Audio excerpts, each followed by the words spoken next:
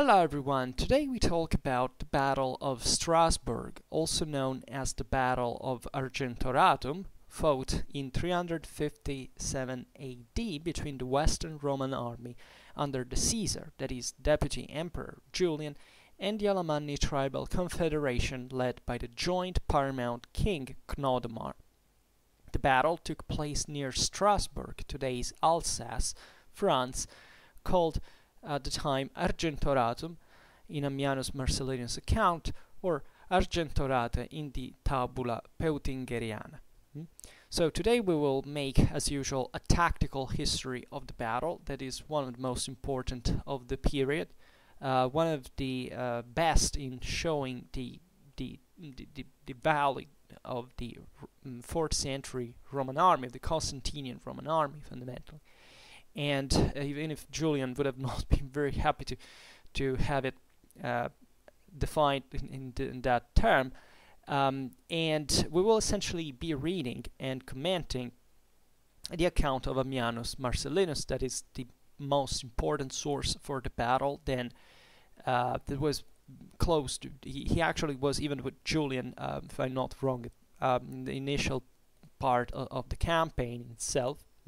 There are other sources, such as Libanius, who wrote a funeral oration for Julian in 363 or 65, probably written later, that also was written, close to the events, as you understand, but doesn't offer this enormous amount of information.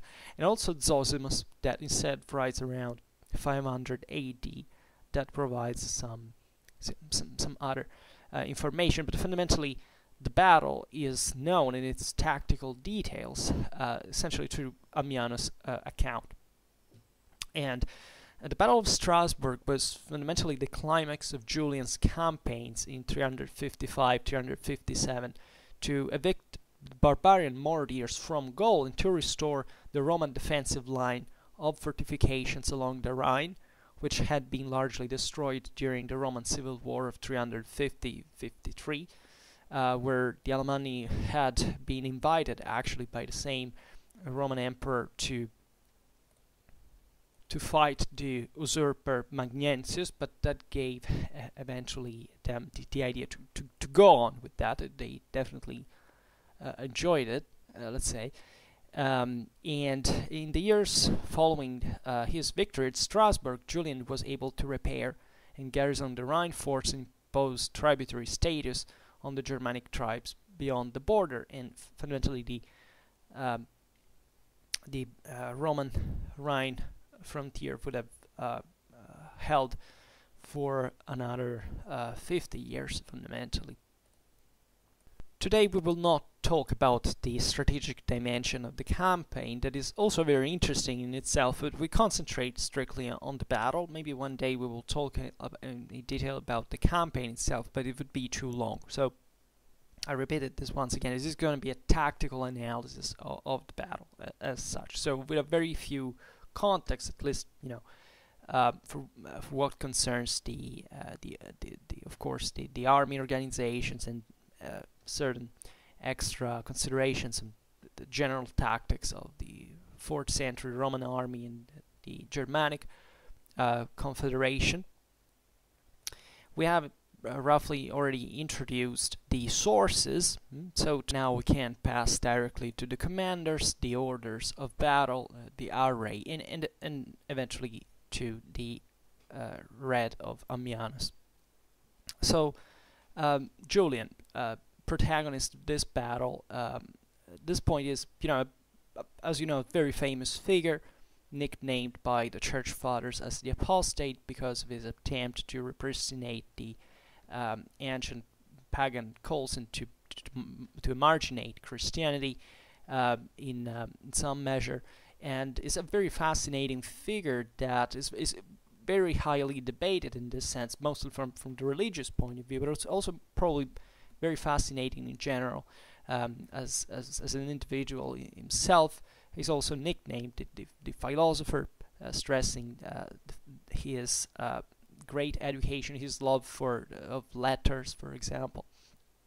And he was in some way, he was a very passionate individual indeed, and he acted legitimately in good faith, sometimes in a hasty way, and he was originally actually of the eastern part of the empire, and he was fond of Mithraism, and that had an important part in his life. And generally speaking, the tendency, of course, of reversing the Christianization, the Christianization of the empire would fail. So his intentions have been deemed as utopistic, etc. It's a very big topic, and we're not going to discuss it today.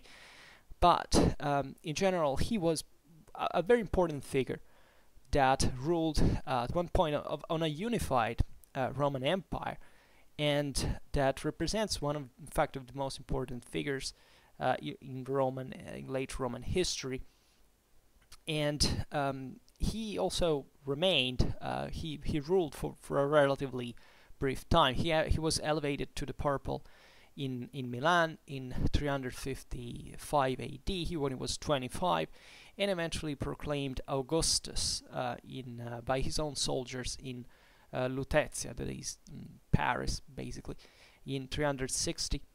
And he was recognized as the sole emperor of the empire in 361, and he remained so until his death 20 months later near Ctesiphon, the Sassanid capital, during his campaign against the Persians.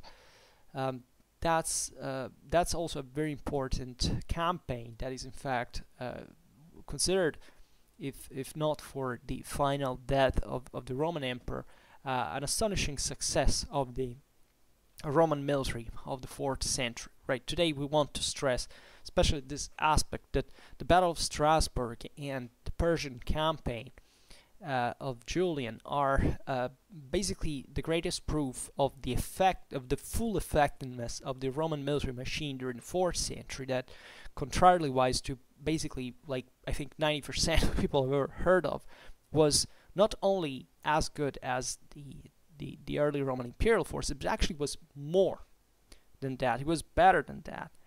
And a few people reject this because they throw in the idea that fundamentally, it basically changed. It was not better or worse because it simply adapted to the situation. But yeah, it was it was not like the first one.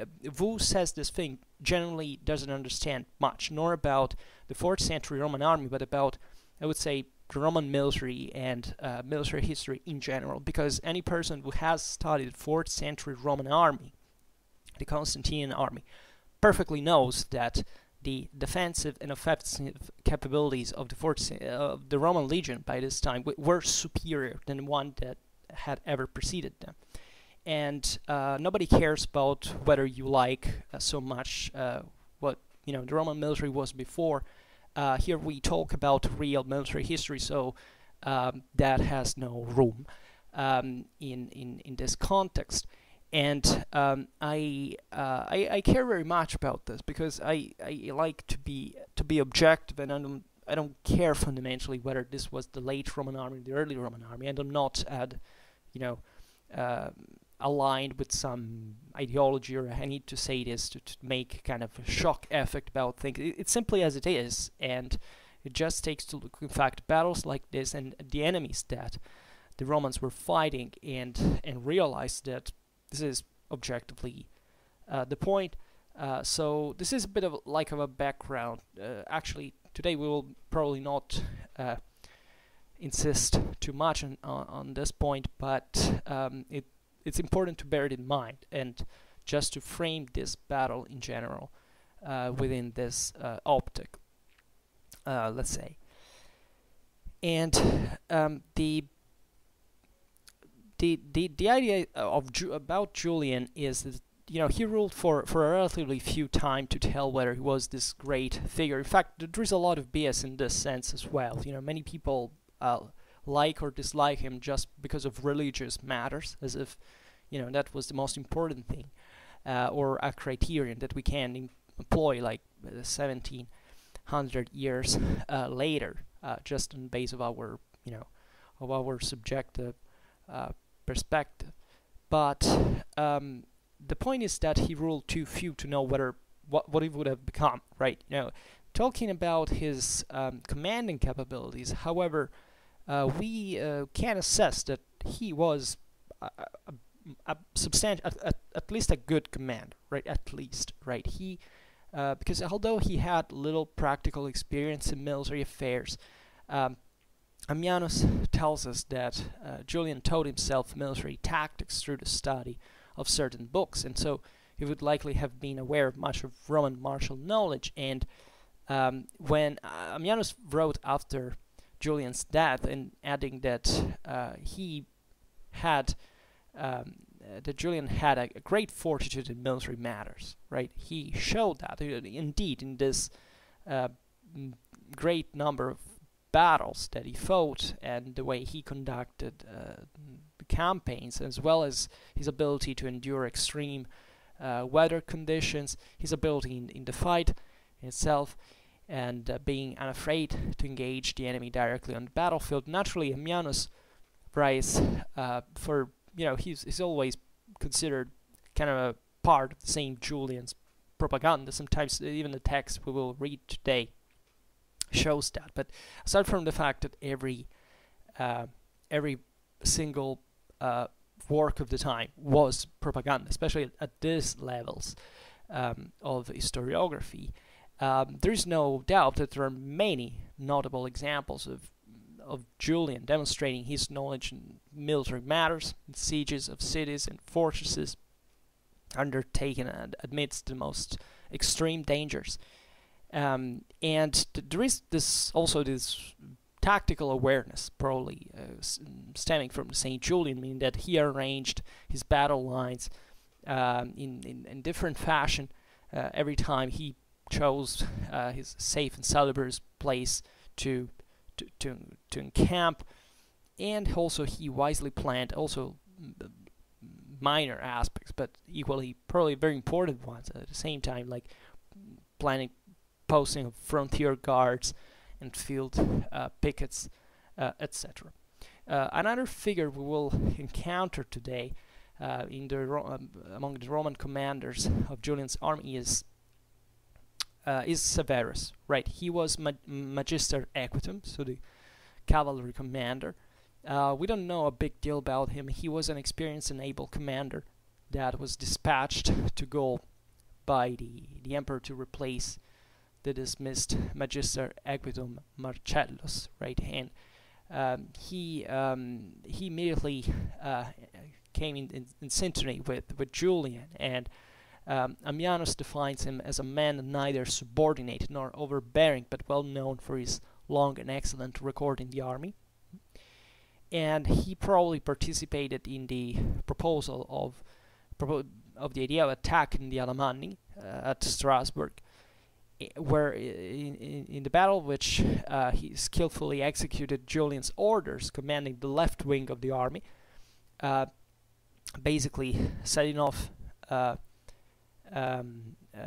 ambush prepared by the Germanic commander Serapio, that now we will see in a while. And eventually, the relations with Julian will worsen over time, but for now we're not concerned about this. And there are other minor figures, certain officers, for example, that were part of the Auxilia Palatina, that now we will see what they were, that were fundamentally same Celts or even Germans, like the Frankish tribune of the Cornuti, Bainobaudes, right? The Cornuti were an Auxilia Palatina unit who lost his life on the battlefield at Argentoratum, right?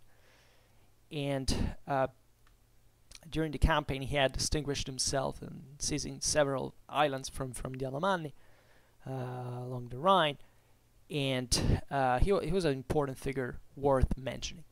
Looking at the Germanic side, the Alemannic side, and their allies, but partly were even the Utungi and other populations, are allies of the Alemanni. We have this name of Cnodomar, that is defined by Ammianus as the man who had caused the universal turmoil and confusion by invading Roman Gaul, so crossing the Rhine, and he was basically the major responsible, the leader who pushed the most for the invasion. And aside from this campaign, we find very little mention for Cnodomar, which is normal because the Germanic chieftains, they came and went. That's not that they left an incredibly significant mark. Also because these societies were extremely fluid in many ways from a political point of view. So there were many other chieftains, and Cnodomar was the most authoritative, the one that the most influent, however, that was practically in command of this army of Alemanni. And he is described by Libanius as of considerable height and strength, and nicknamed, and also by Ammianus, telling the truth, but he was nicknamed by Libanius as the giant. And in AD 350, Cnodomar had been encouraged by the Roman Emperor Constantius II, who we remembered before was engaged in the east against the Sassanids to attack Roman Gaul in order to engage the usurper Magnensis, who had turned against Constantius' brother, the Emperor Constans I, and killed him. So the Alemannic kings entered Roman territory and defeated the Roman army commanded by the Census, brother of Magnensis, and his Caesar. And after this victory, Cnodomar was able to freely loot Gaul. Right. So, and in the campaign of 357 that we're seeing now, Cnodomar had succeeded in inflicting a resounding defeat on Barbatia, was this other Roman commander who was operating actually in Gaul together with Julian, that at this point instead retired to winter quarters prematurely, and leaving Julian alone against a superior force. And that's it's Cnodomarus that decides at this point to challenge Julian in open field outside Argentoratum. There is some debate relative to this, saying whether by same sources whether the Germans were really searching for the fight or not, because of this idea that they were the Germans were not very eager to meet the Romans in open field usually, but this is a bit of a cliche, and it's repeated by the sources who like to stress this sharp differences between the Romans and the Germans, right? But as many other ones, they were much lower than it seems, and actually all the behavior that now we can't see of the Alemanni during the campaign was aimed fundamentally at least in this case, when they crossed the Rhine, it was to meet the Romans in open field, and practically that was very important, because having defeated Barbatia, that was out of the way. If the Germans had defeated Julian's army, they would have had the gates of Gaul opened. So they were there to meet Julian in open field, and they weren't running away. And these are matters that are, I believe it's excessive to talk of a standard tendency of delaying the fight, or avoiding the fight openly. And there is a passage here from Zosimus that I can't read. It says Caesar, that is talking about Julian, was at this time unable to restrain the nocturnal. It basically is talking about the the problems that had been present to meet other Germanic units that were swarming around, because here the concept is that there was a nucleus of Germanic forces, but the rest were without much of a control, right? So they used this kind of guerrilla tactics to raid the Roman territory and to avoid confrontation, but because they were smaller parties, right? But they were equally difficult to cope with, because the Roman army was fundamentally, preferably about, in fact, pitched battles, and that's where they had, in fact, usually, not necessarily an advantage all the time, but obviously they were favored by the collective training and discipline and equipment, and that's where at this time the Roman army was still extremely effective. It would basically always remain as such. This myth that the quality declined doesn't take into account that this statement is based exclusively on the fact that what we see later on is not properly the Roman army. When we start talking about the Federati, we're talking about different peoples that are not Roman. They do not have a Roman training. They might have had experience in the Roman army and stuff like that, but they don't have a Roman state that is capable of giving that discipline, that collective training. So as long as there was an empire, there was the most effective military out there. And so this concept of the decline doesn't make sense, essentially because of this reason, right? So here, just keeping to quote Zosimus, Caesar was at this time unable to restrain the nocturnal and clandestine incursions of the barbarians as they robbed small parties struggling from each other, and when they appeared, not one of them was visible. Julian therefore accepted the services of Carietto, an irregular Frankish warrior who had chosen to fight for the empire. His irregular methods included nighttime infiltration by small groups into wooded areas under Camavi control, terror and intimidation raids, and the systematic decapitation of any captured enemy warriors. Carietto's methods were highly effective, and Julian added to them many of the salii against the plundering Camavi who, though they lived on what they stole, yet were probably less expert in the art of robbing than these men who had studied it.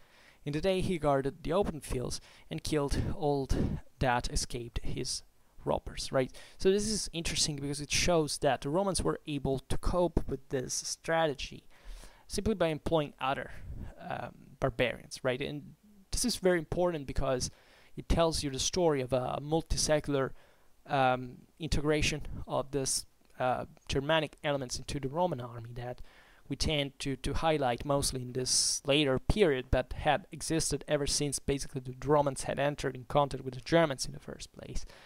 And it was a common practice with any other population that the Romans encountered. So this has, we could expand this, but maybe it's not necessary. Looking at the rest of the Germanic commanders, we can mention Serapio that we named before actually, under which was posed the right wing of the Alemannic army at Argentorato, right? And Serapio was Cnodomar's nephew, defined as Ammianus writes, still a young man with downy cheeks, that it would have been called Agenaricus, so that would have been the original Germanic name. His father, Medericus, had not initiated him into certain Greek mysteries. This had happened in Gaul. This also tells you how exposed the same Germans were to this broader Hellenistic world that the Roman Empire had turned into, and so that they would even change their name into a Greek one, being Germans, and believing the Greek mysteries and stuff like that. So it's pretty interesting. And Ammianus, maybe we'll expand it a bit more into this later in terms of the composition of the Germanic army. He talks about this other elements that it included mercenaries, parts of warriors under the command of their rulers, that contained 5 kings, reges in Latin, whose names were Vestralpus. There was basically the second most important figure after Cnodomar, then Urius, Ursicinus, Suomarius, and Ortarius. Then this army included other, this lower aristocracies, like the regional princes called regales, and this great amount of noblemen known as the optimates. And so these are naturally all Latin words that were used by Roman historiography to define the social segmentation of the Germans. And so with the exception of Serapio, the other kings were treated like lieutenants in Cnodomar's army and were subordinate to him. and we virtually know nothing about them, if not for the fact that they were compelled their own men to dismount before battle, as we've seen now. So there is this that's a very interesting passage we'll read and explain better, and this tells a lot about those worlds. Let's talk now instead about the size and composition of the respective armies. So starting from the Romans, Ammianus tells us that Roman forces were significantly outnumbered going into battle against the Alemanni. Right? There is some big doubt about this, considering what realistic estimates of what these numbers could be. The impression that we get here, especially in according to Drinkwater, that is one of the most one of the scholars who studied this better, is that fundamentally the Roman and the Alemannic army were very similar, numerically speaking. It's possible that the Romans were even more than the Alemanni, in spite of what Ammianus says, but I think it could also be the other way around, telling you the truth. But probably they weren't that different in number. Right? There is this general consensus that the Romans numbered something like 13,000 troops. And Drinkwater estimated this between 13,000, in fact, and 15,000. And this is derived fundamentally from Ammianus' records. Ammianus was involved, he was a military man himself. He was involved in the organizational administration of the army, right? So he also had access to troop records of the time. And the Roman army at this point was a pretty advanced, sophisticated military machine.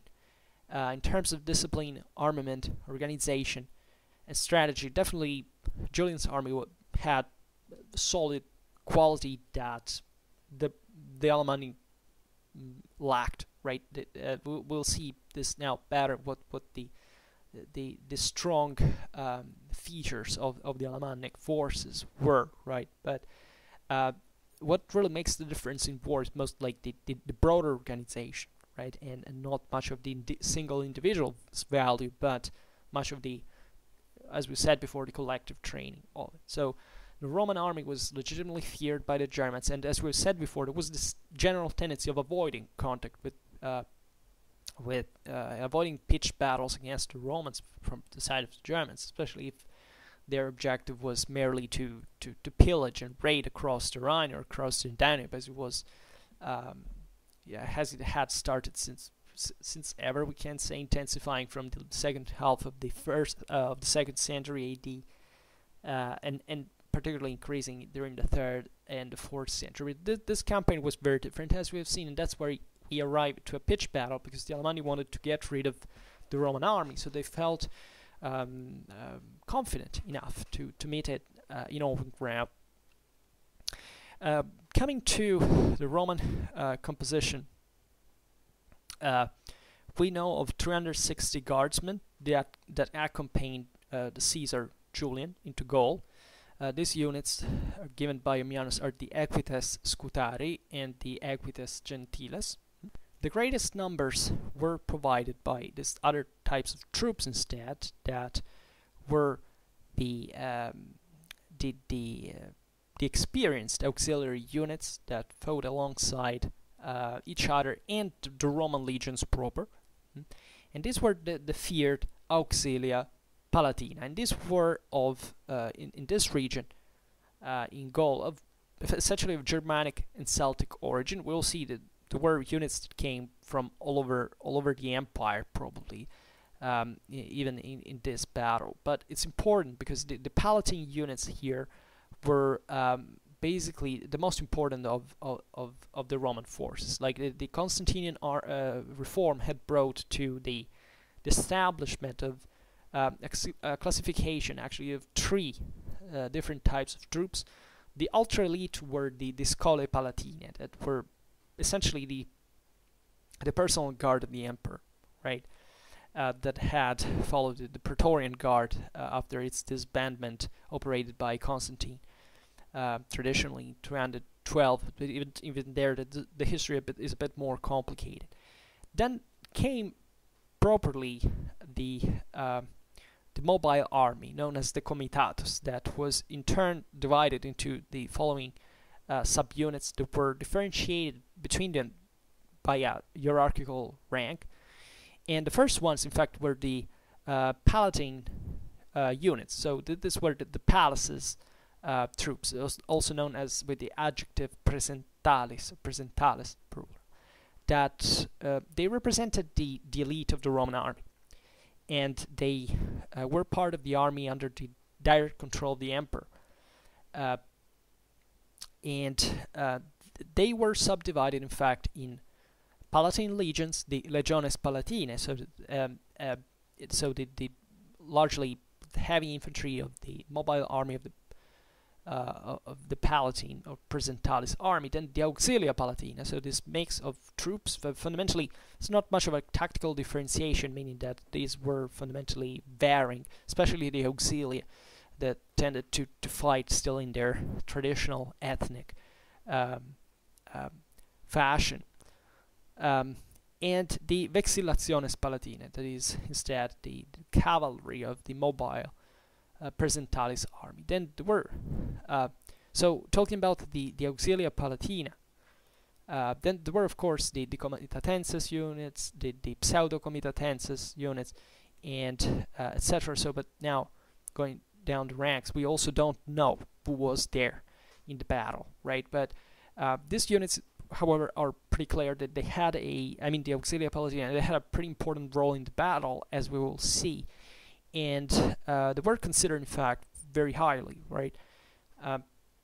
Their names here at Strasbourg were the Celte, the Petulantes, the Cornuti, the Bracchiati, and the Reges.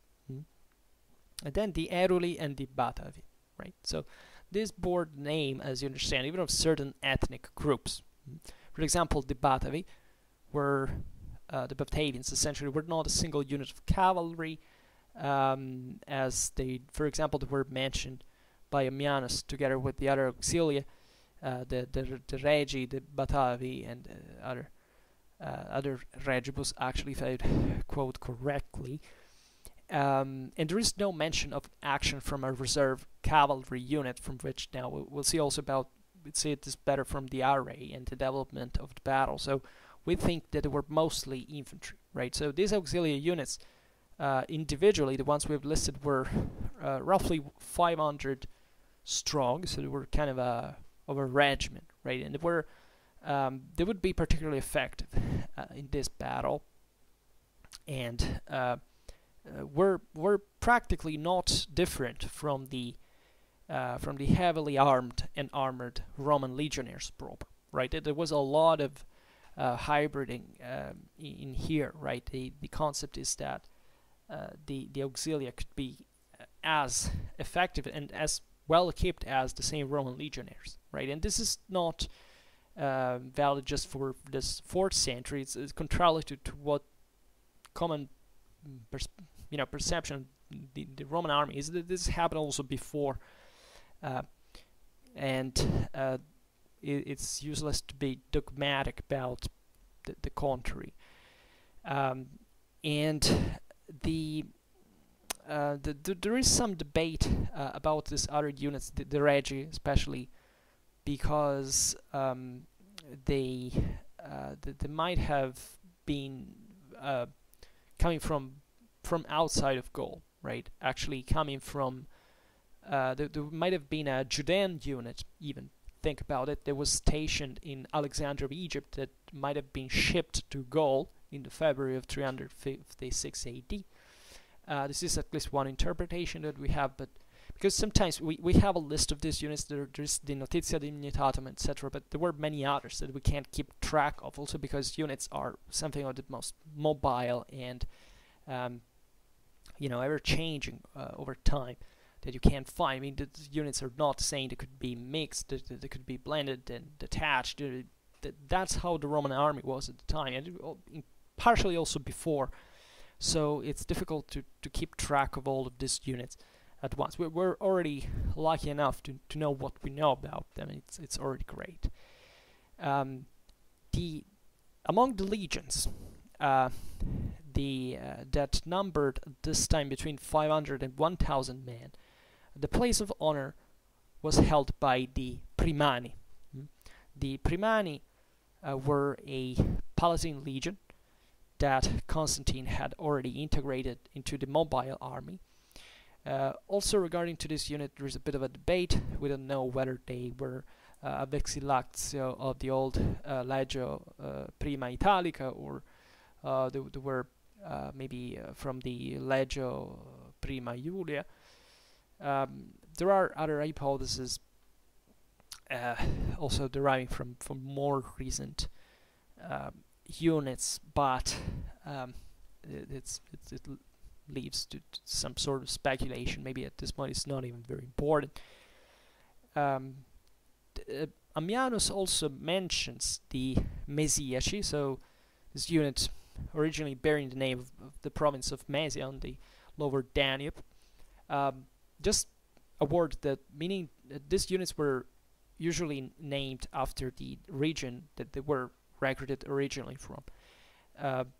But this doesn't mean that they were actually over time ethnically composed by people who came from those places, right? You know, the name remained, but the soldiers' change could be integrated with other troops. So the Roman army at this point was very heavily mixed in this sense. So naturally, with the units stationing in the mobile army of the local legions of Gaul, most of them would have been of Gallo-Roman origin, essentially, also of Germanic origins, as we've seen, but there were elements coming also a bit from everywhere.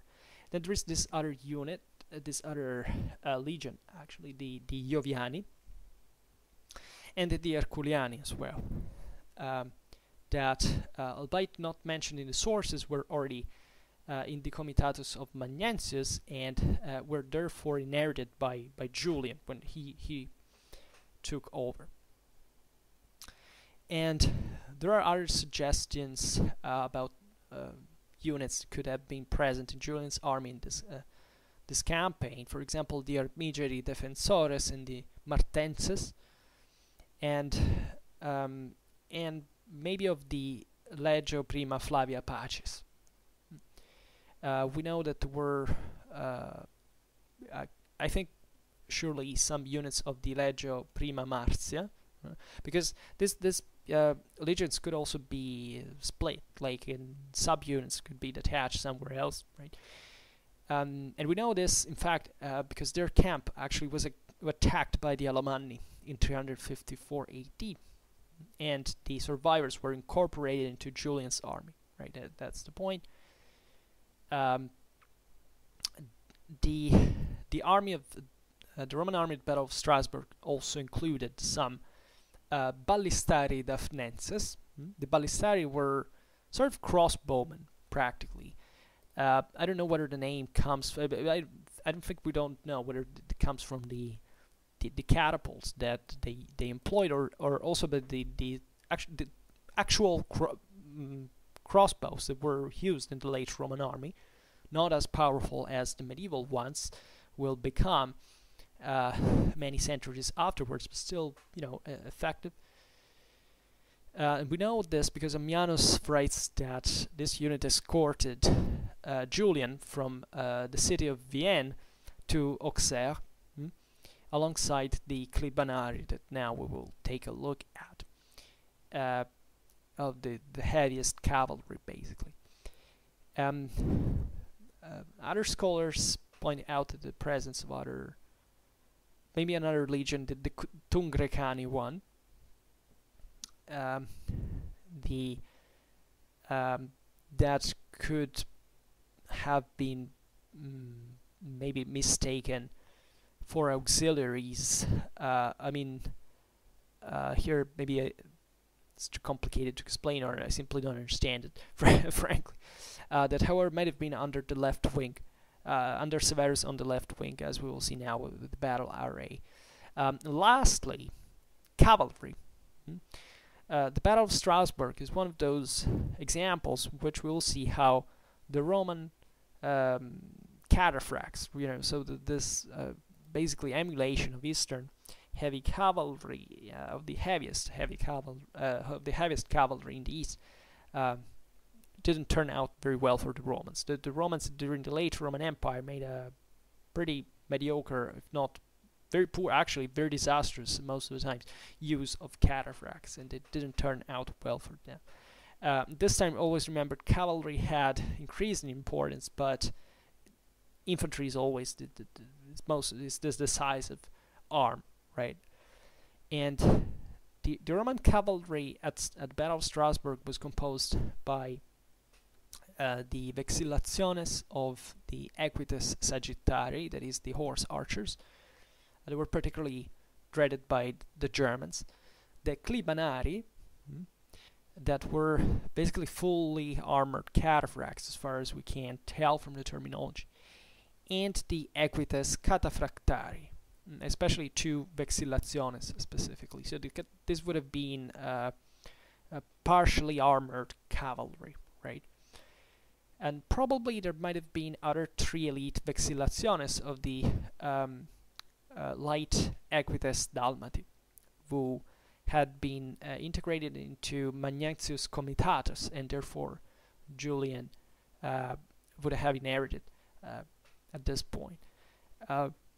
And in total, Julian's army comprised therefore 5 legions, detachments from perhaps other 5 legions, 7 auxilia palatina and other auxiliary units, and 7 cavalry units, right? So it's very composite picture, but when you look at this composition, it was not so messy as it looks. I mean, it was but in other epochs it was exactly the same. If we have the sense that by this time the Roman army was kind of more disordered or more heterogeneous. So, but the units worked the way they do, and these were paradoxically, even if they came from different populations, they were pretty homogeneous military, right? They were trained in a quite effective way,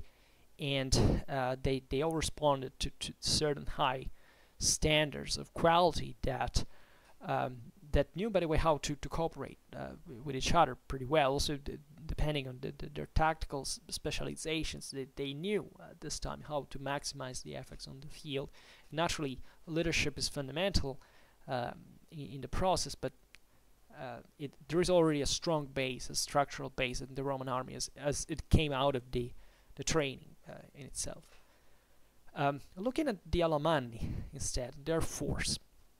So this is a bit more complicated to reconstruct because Germanic troops would be much more homogeneous even than the Roman ones, and it's often very difficult to distinguish what numbers mean, not just because the source might simply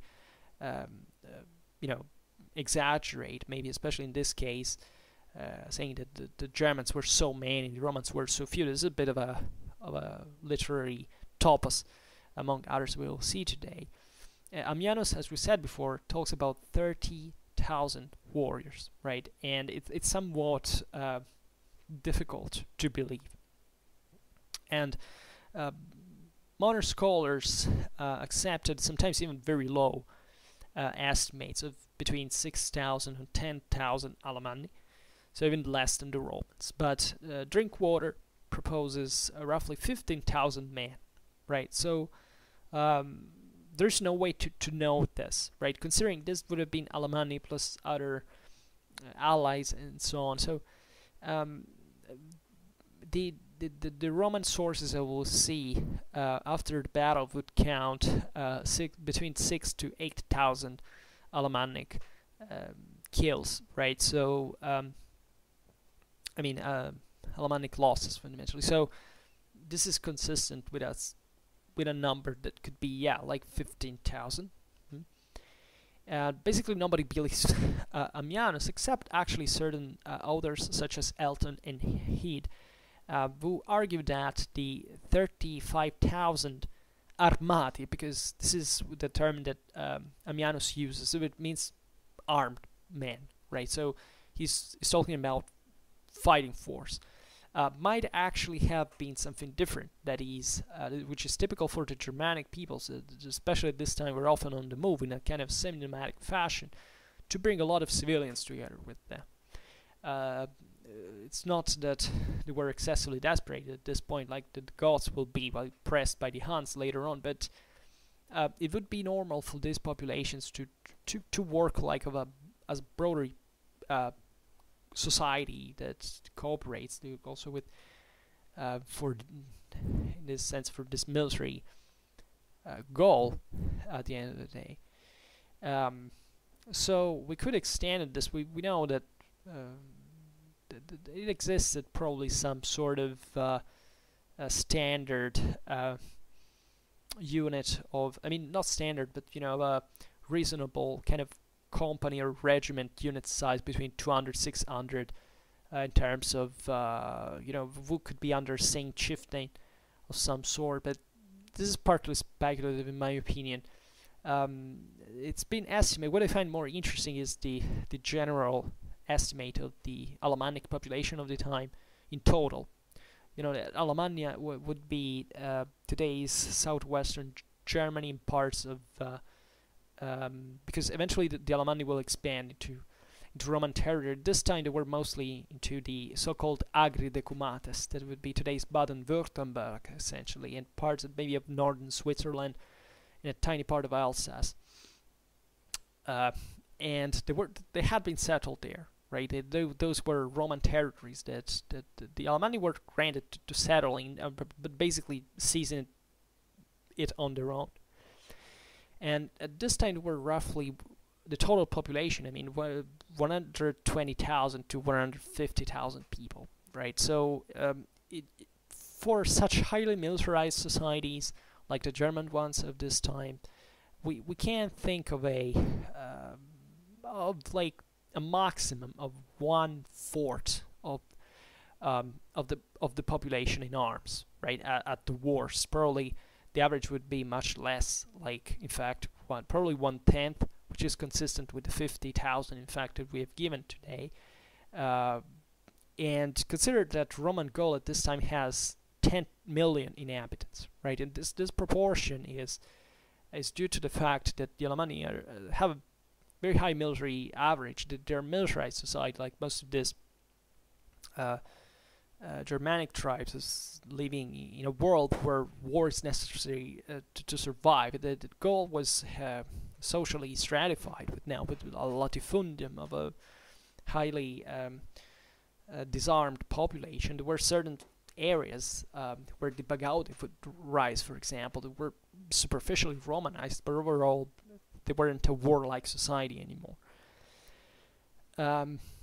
So yeah, I would go for 50,000, but we could as a fighting force, but it wouldn't be so strange after all. The 35,000 that Ammianus talks about could consist of other let's say civilians, if we can draw this distinction in a Germanic society as well, right? So field aides and other raiders, because consider that these invasions would be a kind of a broader raiding party. People would come from everywhere to participate. It had always been like that. And talking a bit more in looking at the organization of the Alemannic army, we could talk about the Pagi, for example, that were the villages, that is, you can think of broader districts actually, where the Germans had settled, as sedentarily speaking, that could form altogether this so-called regna. So these are all Latin terms, of course. So the Pagi is the same word from which the pagan comes from, because the Pagi were in fact rural centers. They were villages. That's basically all what could be built across the Rhine, just villages. They didn't have the resources and the technology to build more than that, fundamentally. And the because the environment simply wouldn't support it. And this Pagi would make up the regna, that is the kingdoms, right? It probably were hereditary in part, at least local. The lowest aristocracy would have this continuity, and Ammianus gives us this hierarchy in which you find Alemannic rulers described in various terms, from the most important to the least important. At the top you have the reges excelsiores ante alios, right? So this means the kings that are that excel over all the others, right? That would be Nodomar and Vestralpus, as they're defined. And then the reges proximi, so kind of local kings that also would have some consistent importance. Then the reguli, so the lesser kings, the diminutive in Latin. The regales, so those were not reges, but they're kind of like that, you know. So that we could term them as princes. And this hierarchy was naturally, as we were saying, very fluid, meaning that these societies were not excessively stratified, and certain aristocracies would rise and fall pretty easily, right? But obviously there was these were clientary societies. They depended all on each other, and the Alemannic Confederation in particular was famous because it was particularly cohesive in terms of, let's say, national cohesion, which is what really made the difference.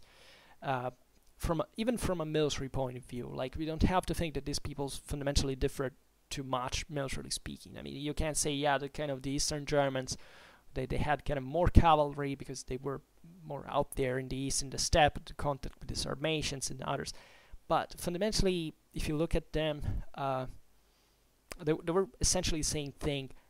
And what really made the difference was this social balance, this political balance, even the wealth of these classes, wealth distribution. And the Alemanni, such as the Franks, so these Western Germanic confederations, had they were realistically less stratified than others, especially of the Eastern Germans, and they bore these confederative names that actually stressed this sort of equality, because Frank means free, and Alemanni means all the men, so stressing the fact that these were properly confederations. In fact, we talk about the Alemanni, but we have to think that all of these smaller kingdoms that built the confederation actually had kept having their own names, right? These were all the tribes that had existed in Germany before, and the Alemanni was just the international name that they used, in fact, as a, as international flag, right? And so it's a pretty standard, even meaningless name at a lower social, political and social level, because every king would have dealt with his own affairs on his own, right? And they cared very much about their freedom, their individual freedom, and we'll see in the battle what would happen, in fact, of all the various what the Germanic warriors start doing against their chiefs at one point to stress this autonomy. And eventually there were other figures like the optimates, so the noblemen, aristocrats of some sort, and the warriors are called by the Roman sources like the armati. Instead, that in turn were segmented definitely at this point between kind of more professional troops like mercenaries, part of which had basically fought very often within the same Roman army, or that had spent their life essentially as just as warriors in the comitatus, right?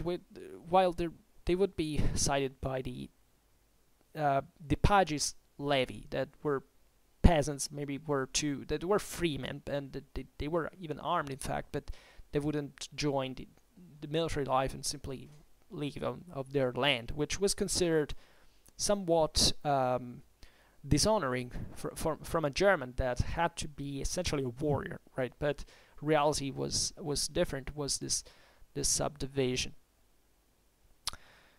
So we could skip other consideration in part because it's not that we know that more about these peoples.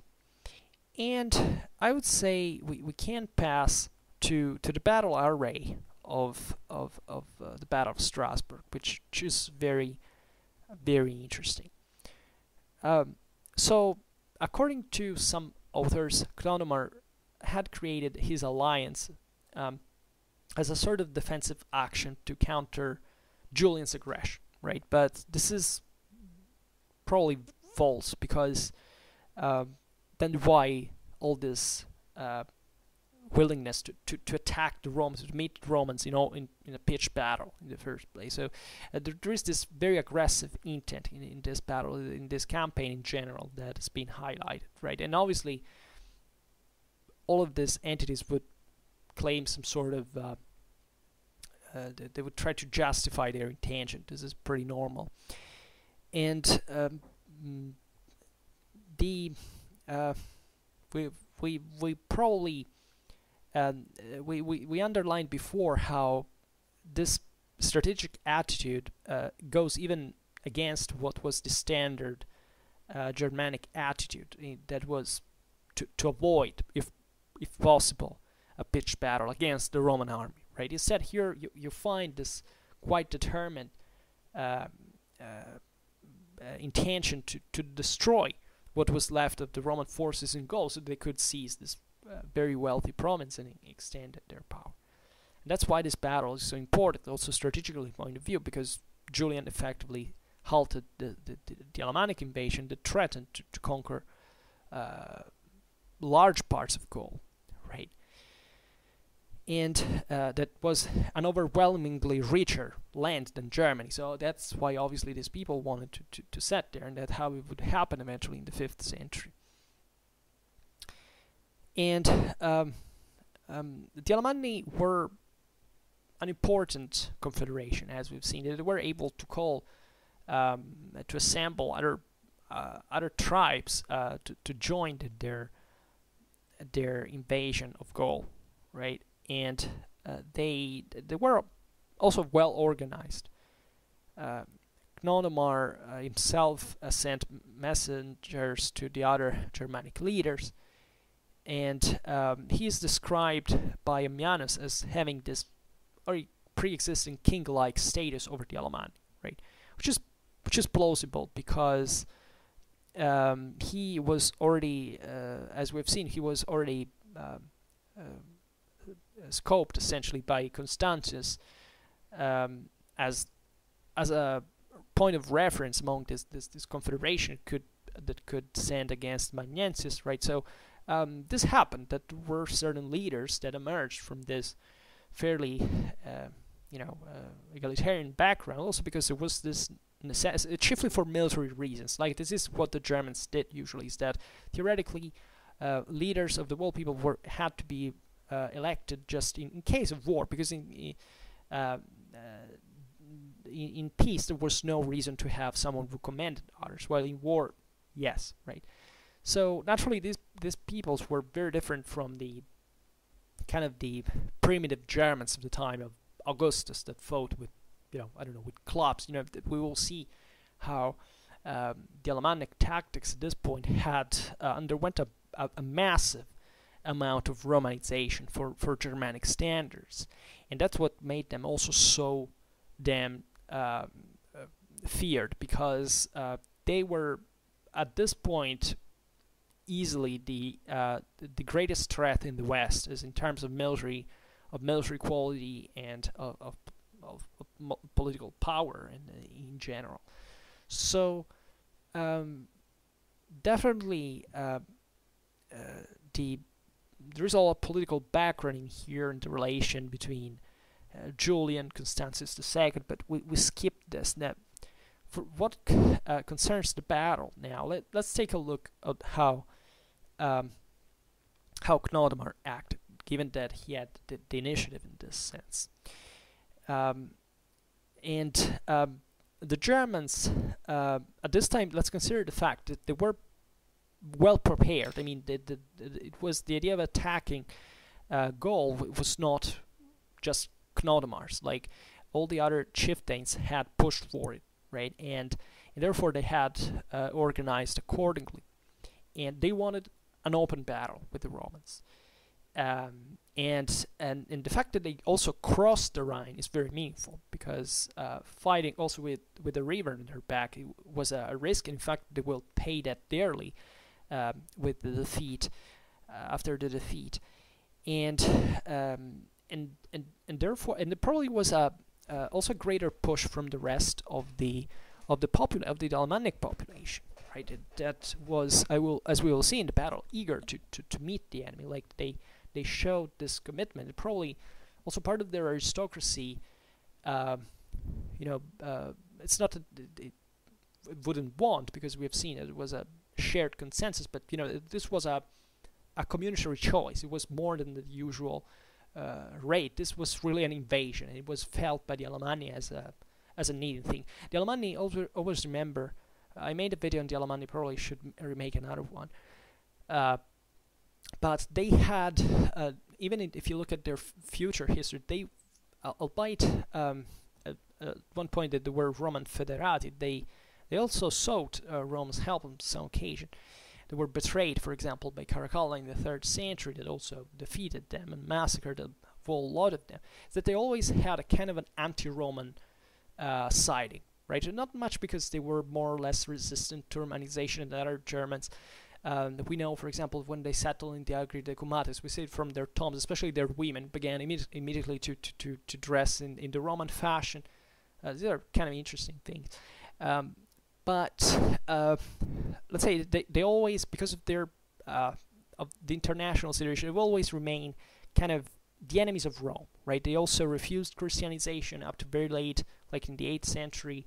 In this sense, they're also very interesting to study, because remaining pagan for a longer time, they kept burying their dead with their weapons. So we got archaeologically more stuff from them, but these are from later times. And so they're a bit they're actually enemies of the empire on the western frontier, and a hell of a power, right? That only the Franks eventually will manage to subdue, right? When they would have settled in Gaul themselves. And looking at the Germanic battle array at the Battle of Strasbourg, right? We don't know cent for cent where the battle took place, but we can roughly identify an area that is this in the not very far from the walls of Strasbourg, of Argentoratum at the time. The battlefield was characterized by this slightly sloping hill, several kilometers from the Rhine, right? So a long way to eventually run back to the Rhine, eventually trying to cross it. And this area is probably located near the village of Oberhausbergen, that is 5 kilometers northwest of Strasbourg today. And that's where the Romans met with the Alemanni. They had their first visual contact, and where in fact the bulk of the Alemanni was located, given that we've seen that it was plenty of other raiding like other units scattered around, and that probably escaped the same control of their chieftains, because they weren't there on their own. Maybe they were just they had just joined the Alemanni and were gravitating simply around their army. This battlefield is quite interesting. As we'll see now, basically the Alemanni were advancing in the wedge formation, with the cavalry concentrated on the left wing, where Knodomar himself was, and easily recognizable as Ammianus Price, because he was like 2 meters tall, obese and enormous in this sense, and he had a flame-colored tuft of hair on his helmet, and also he had very expensive weaponry. Like, it was typical for the the ultra aristocracy at this time.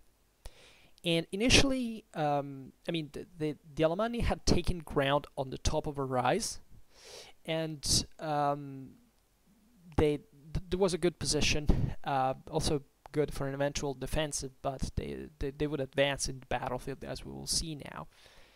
And the Germanic army was deployed actually very simply. Like, it would be also logical for an army of this kind of composition. The troops were quite homogeneous, and most of them were deployed in the center. The Germans were deployed together in units based on the Pagi. So these were troops that all kind of knew each other. They came from the same place. They what the Germanic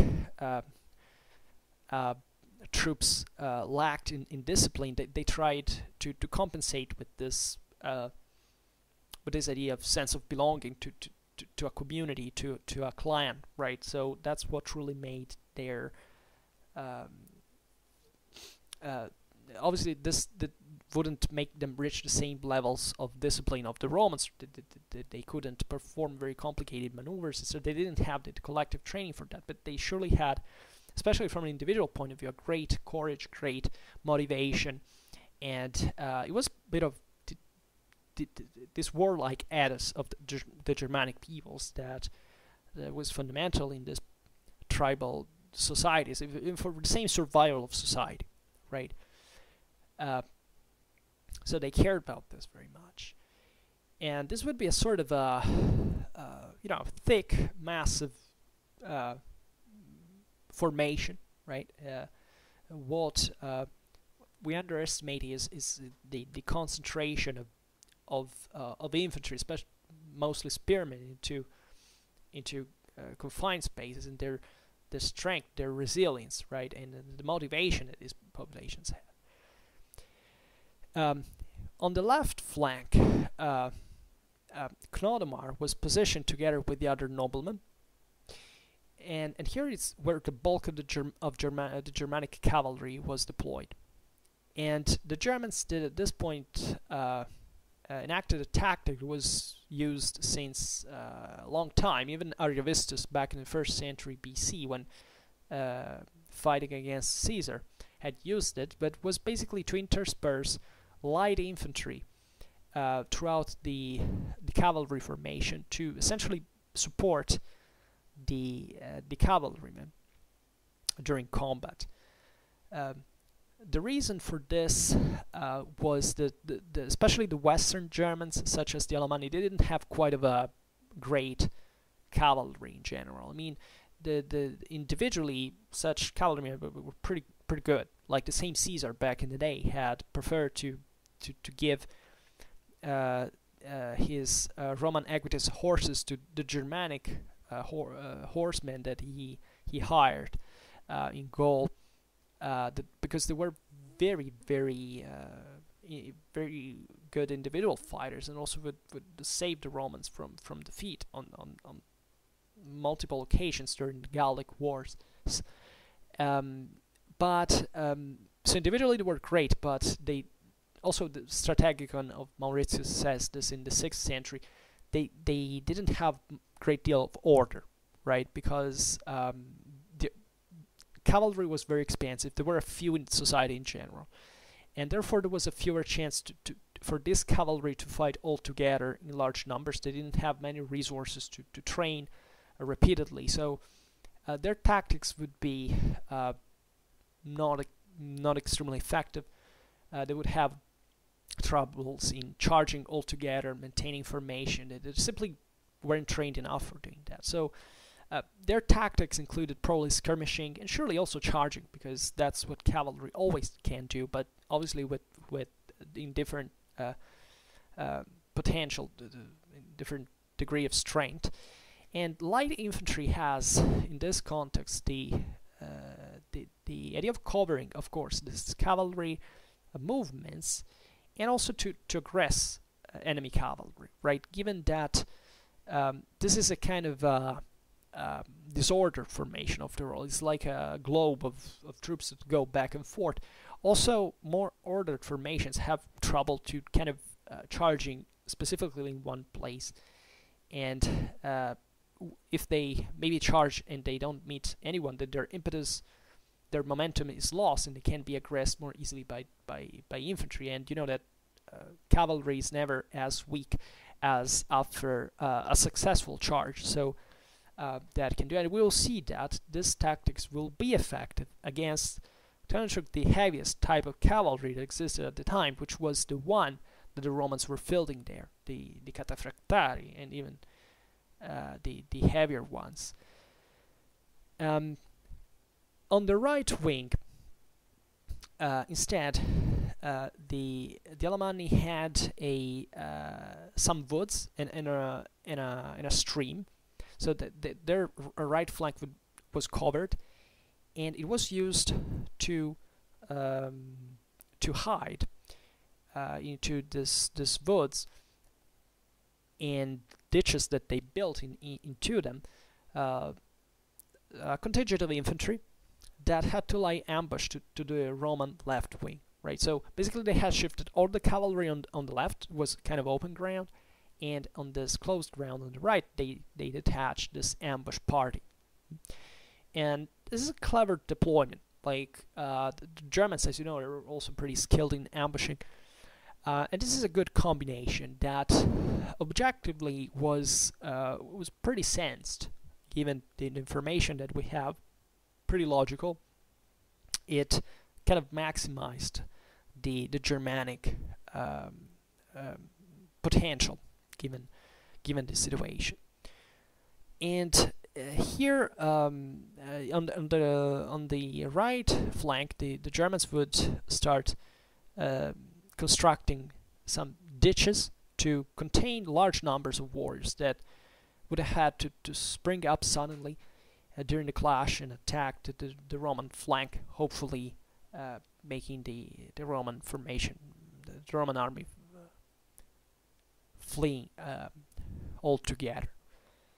And the Romans on their left actually had an aqueduct. At least this is what Libanius says: a wood, a cane thicket, and also a piece of moorland. So initially they were fairly well protected, and there was not much great deal of maneuvering that could occur, in fact, on their left, right?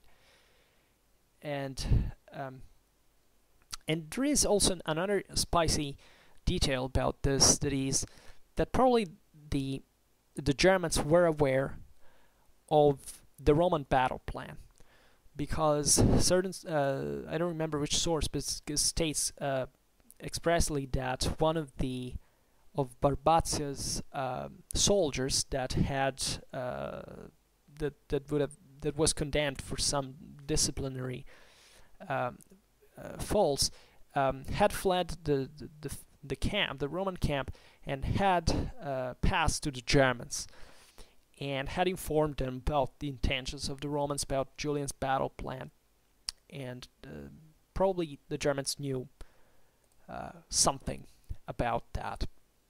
Talking about the Roman plan, in fact, it was fairly simple, yet not devoid of debate. The Romans were evidently confident in their quality, in their morale, right? They knew that they could defeat these populations through their arms and tactics in a pitched battle. That was where they could finally meet them, because as we've seen them, it was very difficult to find them in the first place. In fact, Ammianus says, quote, "The Romans in this, as in former campaigns, thought that the hardest part of their work was done once the enemy was located," right? So this is a bit of a hyperbole, but it's pretty significant. Like the main problem was to find this enemy concentrated in one place. So it was a good occasion for getting it over with, right? So this doesn't mean, of course, that the Romans were sure of victory, because as we'll see, the battle would also prove, pretty difficult. but it was kind of a great chance to maximize the effects, and yet also risking everything like in one shot. So these are conditions that are not met so often. That's why also the Battle of Strasbourg is so interesting, because it provides a relatively rare example of a big pitched battle. Is also incidentally well documented between Romans and Germans in the 4th century. Of course, there were others, but the Romans had marched a long way, like 34 kilometers beyond that battlefield. So probably were not very fresh, but that can also stir morale, right? And the marching army is active, is dynamic, has exercised muscles, is going there, it's going to get it, right? So that is also important. And apparently the Alemanni, as we've seen, they had the advantage both in number and terrain, and definitely their warriors were damn brave fighters. And yet this this speaks for the measure of Roman resolve. Like they were determined to meet them anyway. In Libanius' funerary oration to Julian, there is also an interesting detail that maybe I forgot to mention. Is important, that said that basically the emperor, I mean Caesar, actually not the emperor yet, had basically waited for enough Alemanni to have crossed the Rhine, but not all of them, right? So that they could be enough that in case of victory to make a sense pretty crippling damage to the population as a whole, but not as many as it could become impossible to defeat them. Vegetius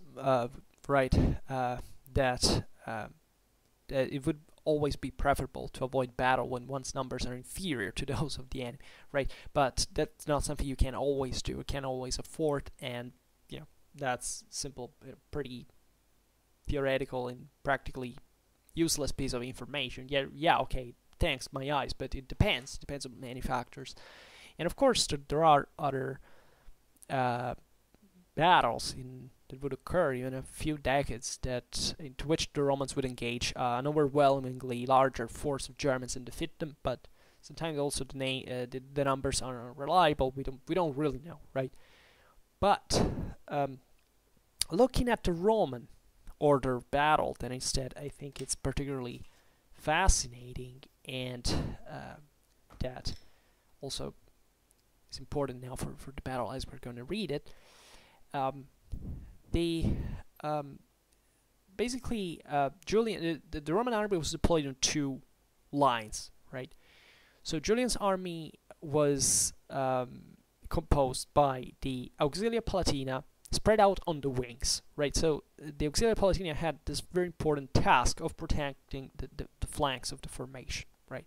While the legions were deployed in the center. This can be interpreted in the sense that the Auxilia were fighting in a kind of more dynamic fighting, let's say, combat style that because of their ethnic origin, let's say, they were a bit more dynamic. Roman legions were conceived as kind of this steady block of heavy infantrymen that had, probably the best use, of course, that they would tire relatively easy, but if they would move because they were heavier. But as we've seen, also the differences with the Auxilia were not excessive, yet probably this might have been the sense. Strong center, and in fact is what the Alemanni would try to break, and they would break, interestingly enough. But this troops deployed on two ranks, right, and two lines, widely spaced apart. This is important because it's like it increases the possibility of using reserves more effectively, right? So every line would be several rows deep, which kind of makes a lot of sense because of the Alemanni charge that we will see what it was capable of doing. So the Roman lines needed to absorb a very heavy impact, very heavy charge, and the spacing of the two lines was important. So because you can see more easily, you can, having lines too close to each other can create lots of problems. First of all, if the first lines flee, they can create more confusion, right? So spacing them is important. Also, you can see better what's going on in the distance without, the mess, the dust that is being risen into during combat, right? So kind of makes sense. It's important to do, and it doesn't mess up things excessively if the first line is broken. In the center of the first on the Roman first line, there were 3 of the 5 legions, including the army's standard. This is an information that one of the few interesting informations we get from Libanius' oration. This is the Oratio 139. And in the center, 2 lines were arrayed with a wide space between them to extend across the full width of the deployment in order to avoid encirclement, right? This is also particularly important because the Romans were worried about eventual flank attacks as well, so they were trying to extend the width but still maintaining a decent depth. So they basically spaced certain units. So this could create, many people say, well, this would create a gap in the formation. Well, yes, but gaps also, they are not this, this is not like a basketball field. You exploit gaps, yes, but to do what eventually? You also have to narrow your own formation. It becomes, you get stuck between two units. It's not so easy. It's not that finding a gap in a formation is automatically, let's exploit it. You may not have the opportunity to do it, nor the clear advantage of doing it, right? What's best is to route an entire formation. Now that's different, right? And that is creating really a collapse of an entire chunk of the line, which is different from having a gap, right? As we've seen, the greatest impact of the Alemanni was thought to be absorbed by extending the depth of the first line, especially. And so to create this wall that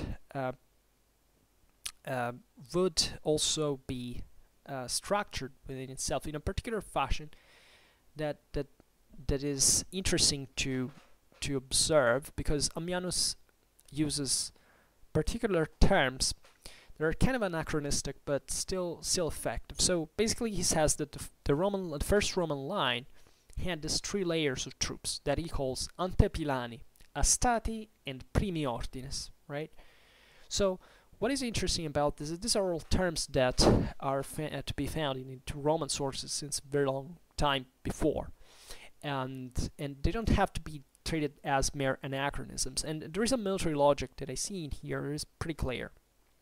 So the primi ordines was a term once used for the centurions of greater experience in commanding the first cortes of the Astati and the Principes and the Triari, right?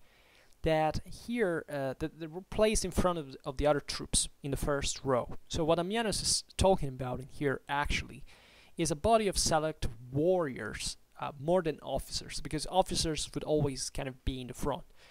But this is speaking actually of a layer, like a real segmentation of troops. So having basically the toughest, most experienced, most valorous troops in the very front of the formation, which is generally speaking what all formations are about, right? And that will also oblige the unit to behave in a certain way. It's ridiculous when people think that units can change front in every way, like simply turning around, right? There is all a system within the unit for which soldiers are used to follow the guy in the front, to use him as a point of reference. There are also problems of width and of length of the space occupied, and so on. Here, the toughest troops were that had to engage in melee in the first line were posed in the front, like in called primi ordines, right? Then the astati instead. So you know that the terms astati actually comes from this. It's complicated to explain, but originally these were units were called like this were because they were kept with the hasta. It was a lance, right, of a spear actually. And eventually they turned into the guys of the Polybian times that had nothing to do with the spears, but rather with they were kept with the famous sword and heavy javelin. But here in 4th century, the term status in itself comes back to be actually pretty eloquent by itself, because the spear came to be the first weapon of the Roman legionnaire, and therefore at this point actually the legionary infantry was pretty homogeneously equipped with this kind of weapons. So the astati here represented the larger number of the legionnaires, right? So you have this premium ordinance in the front, their toughest troops, equipped with the spears as well, and swords also, as it would be normal at this point. And in the back, this other homogeneous amount of spearmen. That is the Roman front line. And then the antesignani were literally, in Latin, those who are in front of the standards, right? The signa are the standards. Ante is in front of, right, before. So this could be, Ammiano says that they were arrayed several paces in front of the main formation in an effort to break up the enemy formations. So in my opinion, these were, there was a huge debate because nobody fundamentally knows, also in the other epochs, who the antesignani properly were, right? And it was probably a fluid term used to define both troops that were like kind of an avant-garde, etc. I think in this case, however, they are skirmishers. They are troops that are posed, in the front like skirmishers would be normally, and that had the objective to slow down and disorder the enemy advance. And obviously the Alemanni would have skirmishers as well. So this wasn't probably much of a genial idea, but probably the tactical standard of the time. And also other times, telling the truth, and that, however, in this situation would come pretty handy, because the big deal was to stop the Germanic charge, or at least to halt its impetus. So this formation in depth, let's say, was congenial to it, and it kind of made sense, right? So you have skirmishers, then a line with best troops in the front and the other in the rear, and then another line in reserve, right? It makes perfect sense as the central body of the formation. And in fact, the same Ammianus, by the way, calls the rest of the troops, by the way, I was still thinking about the antesignani, the troops who were into the formation in the aces proper, so the thick formation, the post-signani, so those who come after the ensigns that were in the front, right? What is interesting is that the battle the standard of the Roman army was posed in the very center.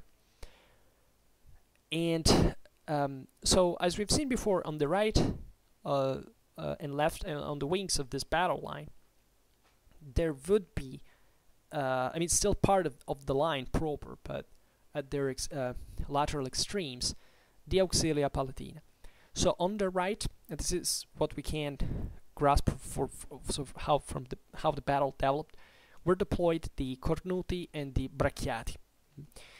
They were arrayed in close order, at least comminus is the term that Ammianus uses. So this speaks for itself. They were kind of heavy infantry on the road. And and we will see in the battle now why we think they were on the right, because basically they intervene on the right, right? Well, when the Roman cavalry wing on the right is wiped out, and as we have seen, the troops in the line furthest to the rear made up a reserve that had to engage in case the enemy broke through the front line. That is what would happen, by the way, at one point. And the the explicit order was to, in fact, to engage only in case of difficulty, not to move and to remain in a prudent fashion in reserve, right? And we do not know exactly which kind of auxiliary units that, however, are repeatedly mentioned by Ammianus during the battle, manned the first and the second lines. We know that Julian placed his elite units, such as the Premiani Legion, in the center. And, however, it's possible that these troops were also recently recruited and therefore weren't particularly experienced yet, right? That they had received military training, but they didn't have a poor war experience overall. And these are things that matter on the battlefield. And on the right wing, right outside of the formation, the Romans would deploy its entire cavalry force. Now, this is very important. These units were deployed also with a similar kind of segmentation compared to the infantry, with light skirmishers in the front to disrupt the enemy before the heavy cavalry. And this is important because, as we have seen before, Germanic cavalry wasn't particularly highly trained as the Roman one, but still its numbers, impetus could be overwhelming, and that's what the Germans usually counted on because of the lack of further, more complex tactics, and that's where you invest the most in, and that's where the Alemannic charges were so dreaded and so effective, and the Romans would want to absorb them. Then would follow the cataphractari, that were possibly the equites cataphractari ambianenses, that were to launch a shock charge on a possibly disordered enemy. On the Roman left wing instead was Severus, that was guiding, in spite of having been a magister equitum, so cavalry commander, actually infantry units. And as we have seen, the further left of the Roman formation was, was protected by these marshes and the aqueduct on the Musaus stream. That is the stream that goes basically, perpendicular to the battle lines of this battle, and that's basically this stream goes from all across the battlefield, and that's the one that flanks also the Roman, the Germanic right. It crosses between the Germanic center and the Germanic ambush party deployed in the woods. So this is also kind of a prudent deployment that eventually, that probably, in perspective, probably was aware of how the Germanic disposition, so that it was conceived accordingly, but more or less probably the arrangement was already kind of foreseen in general. And Julian himself was with his comitatus of 200 guards, and probably his other 160 bodyguards were dispatched to support the cavalry on the right wing.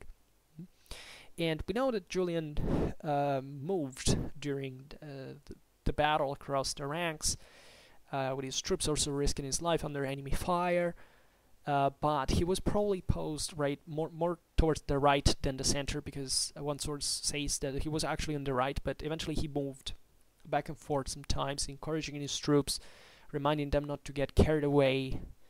We'll see it better when reading Ammianus, which is what we're going to do now. So let's get ready, because we finally go. And this was a necessary premise to understand a lot of things about this battle that is, as we will see now, are necessary.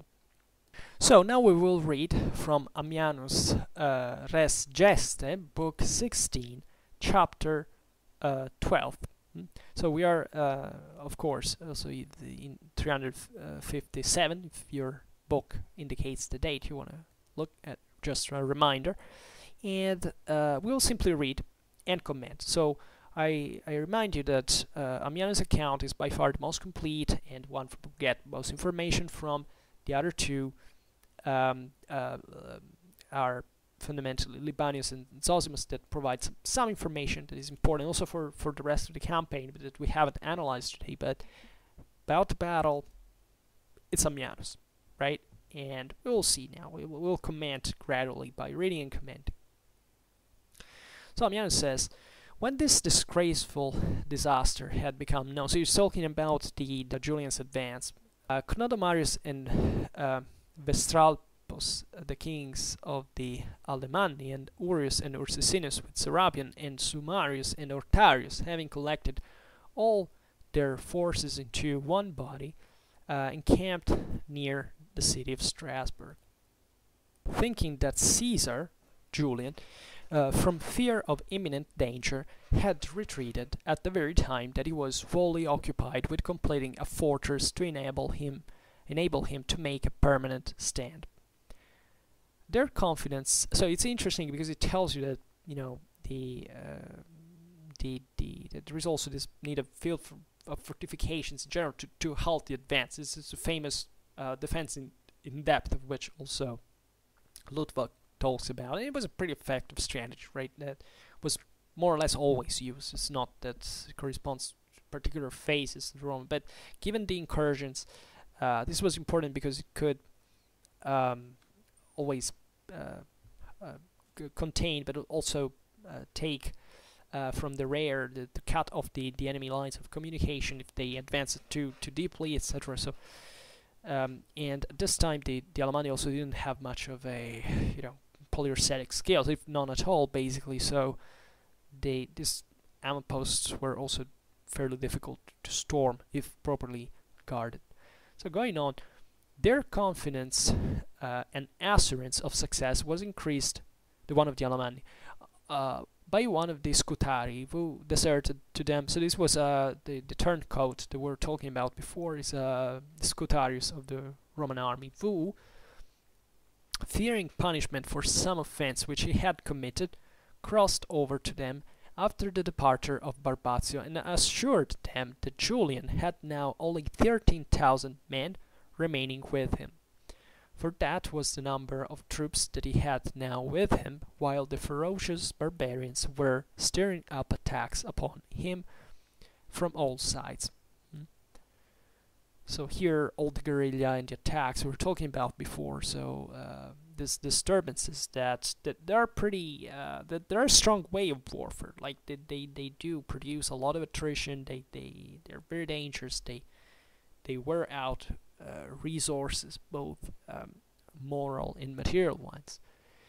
And as he constantly adhered to the same story, they were excited to make more haughty attempts by the confidence with which he inspired them, and sent ambassador in an imperious tone to Caesar. So we're talking about Clodomarius, demanding that he should retire from the territory which they had acquired by their own valor in arms.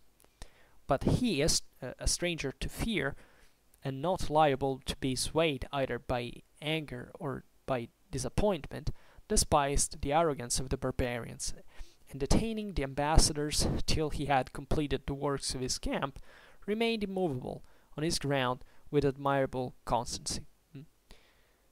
So the Alemanni were hoping for Julian to make things in a hasty fashion, so he doesn't bait. But King Cnodomarius, moving about in every direction and being always the first to undertake dangerous enterprises, kept everything in continual agitation and confusion, being full of arrogance and pride, as one whose head was turned by repeated success. This is a bit of a Roman literary stereotype. I mean, the idea that the barbarians are kind of easily excited by success, that they're kind of irrational, and they eventually get punished because they weren't prudent like the Romans are. But here the real logics are unknown. Probably that they were kind of rational from both sides, right? For he had defeated the Caesar Decius in a pitched battle, and he had plundered and destroyed many wealthy cities, and he had long ravaged all Gaul at his own pleasure without meeting with any resistance. And his confidence was now increased by the recent retreat of a general superior to him in the number and strength of his forces, that is Barbatio, right? So Clodomir, right, he's thinking he has really a lot of power, which he has. For the Alemanni, beholding the emblems on their shields, saw that a few predatory bands of their men had wrested those districts from those soldiers whom they had formerly never engaged, but with fear, and by whom they had often been routed with much loss. And these circumstances made Julian very anxious, because after the defection of Barbatio, he himself, under the pressure of absolute necessity, was compelled to encounter very populous tribes, with but a very few, though brave, troops. And now, the sun being fully risen, the trumpets sounded, and the infantry were led forth from the camp in slow march, and their flanks were arrayed the squadrons of cavalry, among which were both the cuirassiers, so this would be the cataphracts basically, and the archers, troops whose equipment was very formidable. And since from the spot from which the Roman standards had first advanced to the rampart of the barbarian camp were 14 leagues, that is to say 120 miles, Caesar, carefully providing for the advantage and safety of his army, called in the skirmishers who had gone out in front, and having ordered silence in his usual voice, while they all stood in battalions around him, addressed them in his natural tranquillity of voice. And here's the speech. The necessity of providing for our common safety, to say the least of it, compels me, and I am no prince of abject spirit, to exhort you, my comrades, to rely so much on your own mature and vigorous valor, as to follow my counsels in adopting a prudent manner of enduring or repelling the evils which we anticipate, rather than resort to an over-hasty mode of action which must be doubtful in its issue. For though amid dangers youth ought to be energetic and bold, so also in cases of necessity it should show itself manageable and prudent. Now, what I think best to be done, if your option accords with mine, and if your just indignation will endure it, I will briefly explain. Already noon is approaching, we are weary with our march, and if we advance we shall enter upon rugged paths where we can hardly see our way. As the moon is waning, the night will not be lighted up by any stars. The earth is burnt up with the heat, and will afford us no supplies of water. And even if by any contrivance we could get over these difficulties comfortably, still when the swarms of the enemy fall upon us, refreshed as they will be with rest, meat, and drink, what will become of us? What strength will there be in our weary limbs, exhausted as we shall be with hunger, thirst, and toil, to encounter them? Therefore, since the most critical difficulties are often overcome by skillful arrangements, and since after good counsel has been taken in good part, divine-looking remedies have often re-established affairs which seemed to be tottering, I entreat you to let us here, surrounded as we are with fosse and rampart, take our repose, after first parcelling out our regular watches, and then, having refreshed ourselves with sleep and food, as well as the time will allow, let us, under the protection of God, with the earliest dawn, move forth our conquering eagles and standards to reap a certain triumph. The soldiers would hardly allow him to finish his speech, gnashing their teeth and showing their eagerness for combat by beating their shields with their spears, and entreating at once to be led against the enemy already in their sight, relying on the favor of the God of heaven, and on their own valor, and on the proved courage of their fortunate general. And as the result proved, it was a certain kind genius that was present with them, thus prompting them to fight while still under his inspiration. And this eagerness of theirs was further stimulated by the full approval of the officers of high rank, and especially of Florentius, the prefect of the Praetorian Guard, who openly gave his opinion for fighting at once while the enemy were in the solid mass in which they were now arranged. Admitting the danger indeed, but still thinking it the wisest plan, because if the enemy once dispersed, it would have been possible to restrain the soldiers, at all times inclined by their natural vehemence of disposition towards sedition, and they were likely to be, as he thought, so indignant at being denied the victory they sought, as to be easily tempted to the most lawless violence. Two other considerations also added to the confidence of our men. First, because they recollected that in a previous year, when the Romans spread themselves in every direction over the countries on the other side of the Rhine, not one of the barbarians stood to defend his home, nor ventured to encounter them, but they contented themselves with blockading the roads in every direction with vast abattis throughout the whole winter, retiring into the remote districts, and willingly endured the greatest hardships rather than fight, recollecting also that after the emperor actually invaded their territories, the barbarians neither ventured to make any resistance nor even to show themselves at all, but implored peace in the most suppliant manner till they obtained it. But no one considered that the times were changed, because the barbarians were at that time pressed with a threefold danger. The emperor hastening against them through the Tyrol, the Caesar was actually in their country cutting off all possibility of retreat, while the neighboring tribes, whom recent quarrels had converted into enemies, were all but treading on their heels, and thus they were surrounded on all sides. But since the time the emperor, having granted them peace, had returned to Italy, and the neighboring tribes, having all cause of quarrel removed, were again in alliance with them, and the disgraceful retreat of one of the Roman generals had increased their natural confidence and boldness. Moreover, there was another circumstance which at this crisis added weight to the difficulties which pressed upon the Romans. The two royal brothers who had obtained peace from Constantius in the preceding year, being bound by the obligation of that treaty, neither ventured to raise any disturbance, nor indeed to put themselves in motion at all. But a little after the conclusion of that peace one of them, whose name was Gundomadus, and who was the most loyal and most faithful to his word, was slain by treachery, and then all his tribe joined our enemies. And on this tribe of Vadomarius, also against his will, Hesi affirmed ranged itself on the side of the barbarians who were arming for war. Therefore, since all the soldiers of every rank, from the highest to the lowest, approved of engaging instantly and would not relax the least from the rigor of their determination, on a sudden the standard-bearers shouted out, "Go forth, O Caesar, most fortunate of all princes! Go whither thy better fortune leads thee. At least we have learnt by your example the power of valor and military skill. Go on and lead us as a fortunate and gallant champion.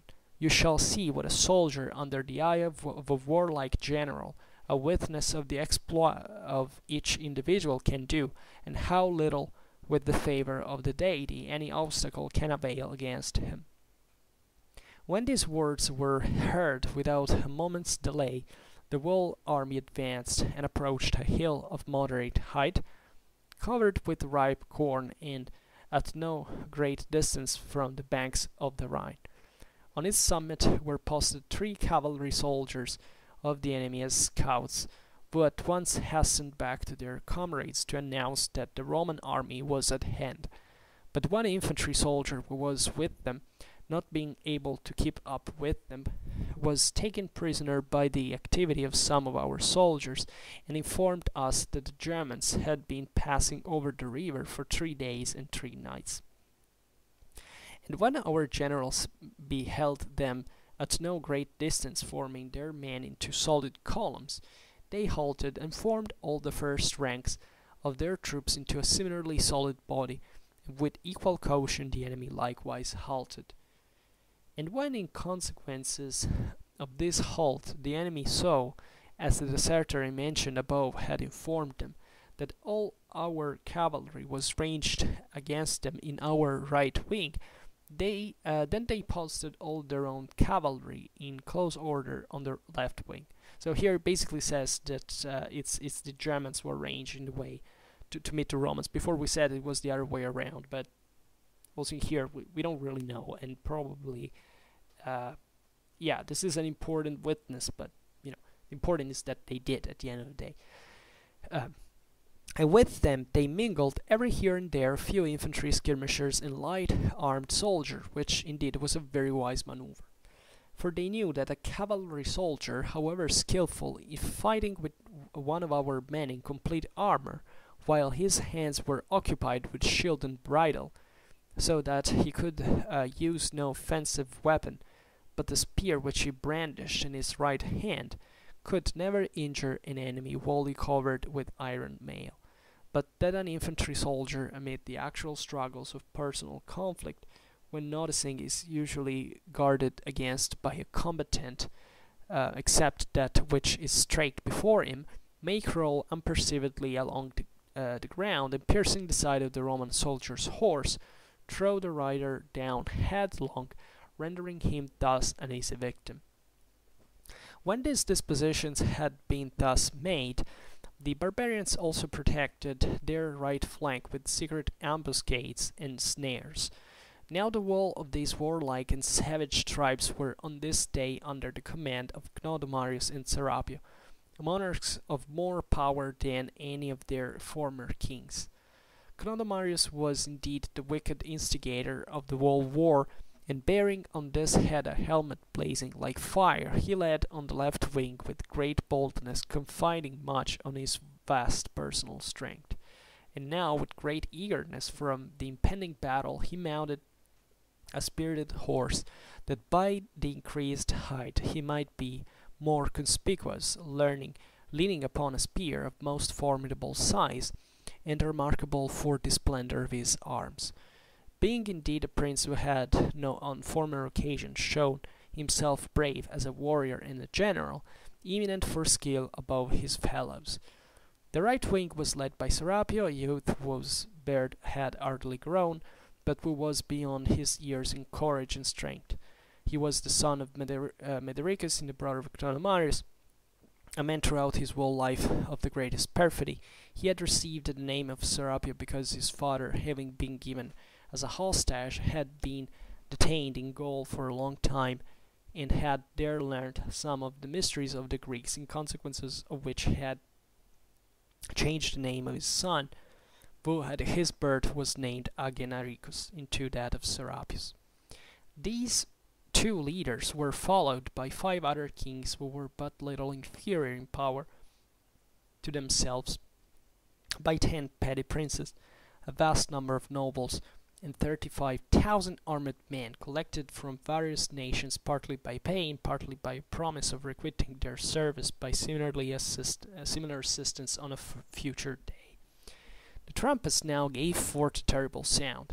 Severus, the Roman general in command of the left wing, when he came near the ditches filled with armed men, for which the enemy had arranged that of those who were there concealed should suddenly rise up and throw the Roman line into confusion, halted boldly, and suspecting some yet hidden ambuscade, neither attempted to retreat nor advance.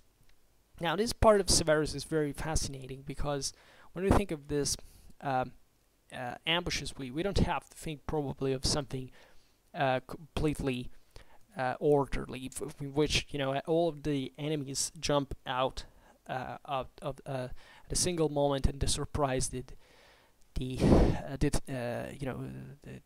their enemies, as if those had not sensed anything. Of course, every position that could offer this kind of protection, like woods, etc., is a place you have to be aware, and Severus was surely skilled enough to understand that the situation was suspicious, let's say, and probably also because we can imagine some Germanic warrior kind of jumping out on his own to have to prove his individual bravery as the warrior he was, and screwing everything up because he didn't give a damn about discipline. He didn't know what discipline was in the first place, and just wanted to do that eventually to get killed, right? So we don't have to think it like a clean situation where everybody stays at his place. No, there were this phenomena, and you could sense that in the air, and the Germans were famous for their ambushes, and probably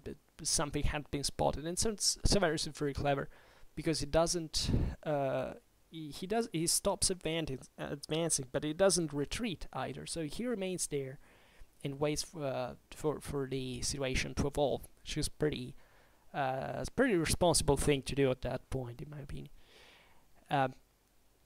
So going on, seeing this, Julian, always full of courage at the moment of the greatest difficulty, galloped with an escort of 200 cavalry through the ranks of the infantry at full speed, addressing them with words of encouragement as the critical circumstances in which they were placed required. Right.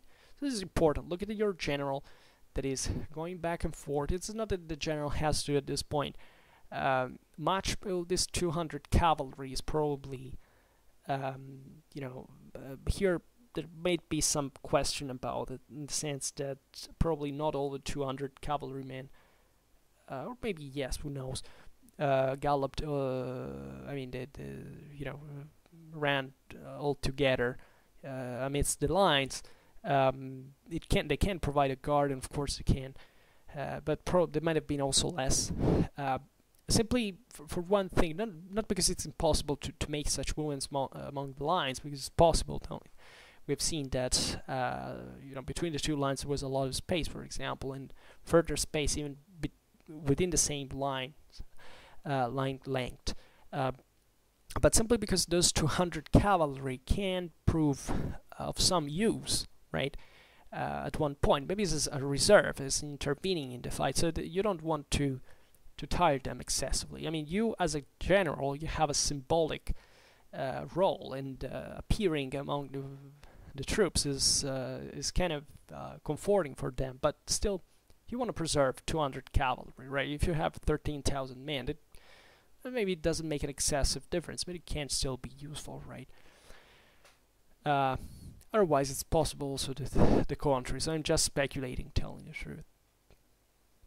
Going on, and as the extent of the space over which they were spread and the denseness of the multitude thus collected into one body would not allow him to address the whole army, right? So here it specifies that he couldn't go everywhere with his cavalry.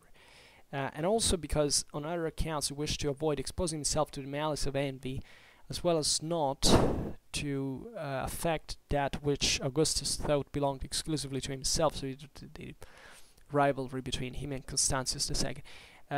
Julian, while taking care of himself as he passed within reach of the darts of the enemy, encouraged all whom his voice could reach, whether known or unknown to him, to fight bravely, with these and similar words. Now this is very interesting because it talks essentially about the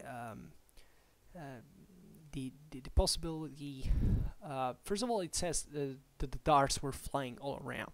Now this is interesting as well because it means at this point the armies are pretty close, right? They are at least some 100 meters away, and the Alemanni were so talking about the missile potential of the armies of the 4th century. The Romans were like the masters of it. The Romans at this time used among their infantry they were basically all trained to use bows, plumbate. They were basically a certain throwing darts you threw with your own hands. They had a pretty damn high penetrability. That they launched at several tens of meters of distance, and also catapults. Even here they're not mentioned, but the Alemanni would have, of course, archers on their own, and other forms of darts that probably now weren't being used because there's still not an excessive range. There are the anguns, right? The anguns are basically the Germanic response or equivalent to in terms of of degree of penetrability of the Roman pilum, that at this point is not used anymore, but among the Romans, but that is that in this sense is fairly, and it's used in a similar fashion, right? Basically in the identical fashion, that is to throw all this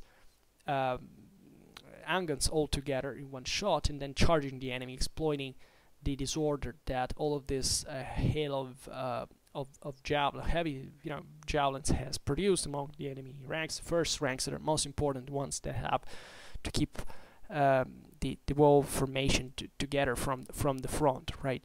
So this was a pretty happy connubium with the Germans that were good. Basically, there was one thing the Germans basically did better than anyone else. That's the only thing they did.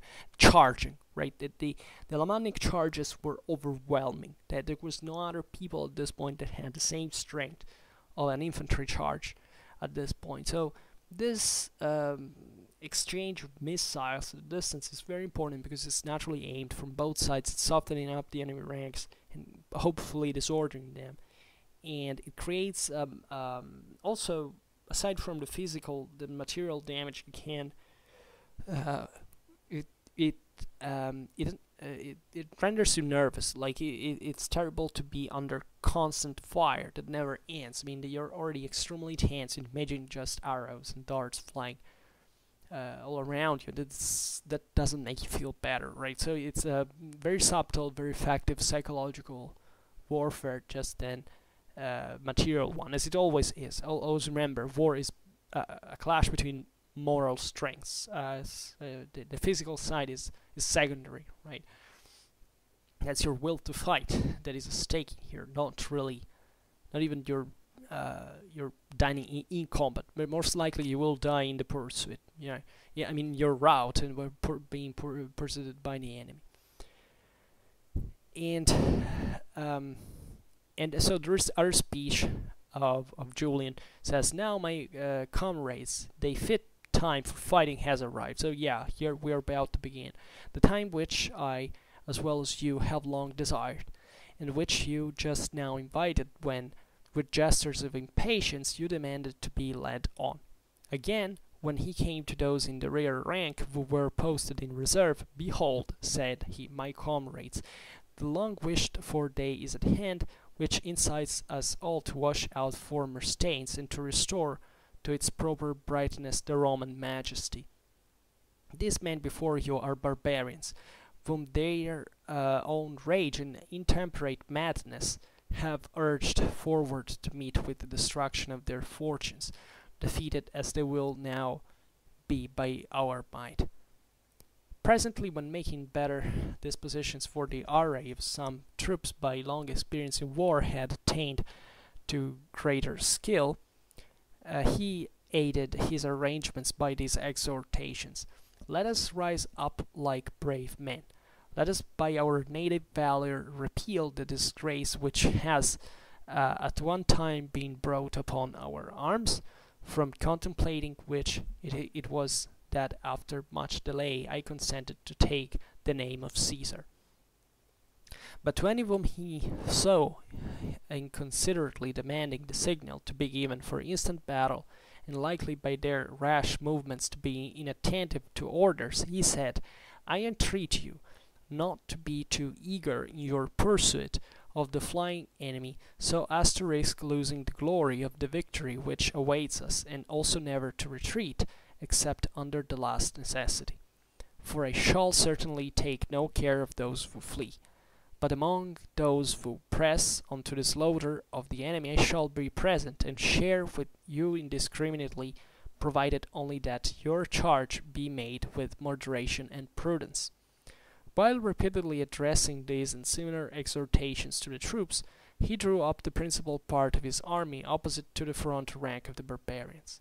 And suddenly there arose from the Alemanni a great shout, mingled with the indignant cries, all exclaiming with one voice that the princes ought to leave their horses and fight in the ranks on equal terms with their men, lest if any mischance should occur they should avail themselves of the facility of escaping and leave the mass of the army in miserable plight. Like, this is very beautiful.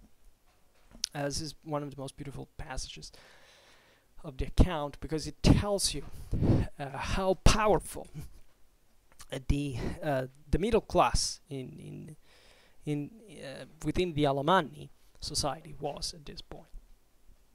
So much at the point that these freemen would tell to the nobles, like, dismount from your horses, because you fight just like us on foot, and therefore you can't escape, and you die with us if things go wrong.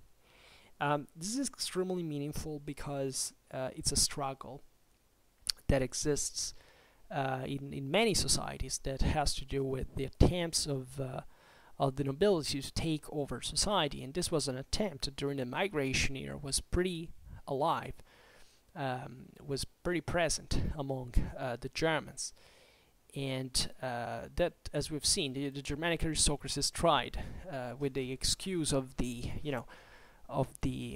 necessities that were brought by war, so that put them in a condition of leading and having therefore disposing of certain power to impose their kind of monarchic direction to the rest of their community, right? And therefore it's very interesting, because you would expect now the Alemanni to shout all together like the war cry battle. Instead, they shout against their own princes, like saying,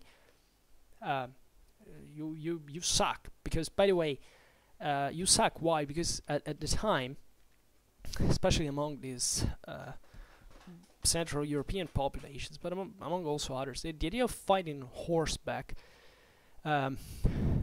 was generally perceived like, if you fight, in fact, on horseback, you can run away. So it was kind of an idea on a coward. It's like a bit what you see also with the Anglo-Saxons, etc. The idea that they didn't fight on foot, they dismounted to fight.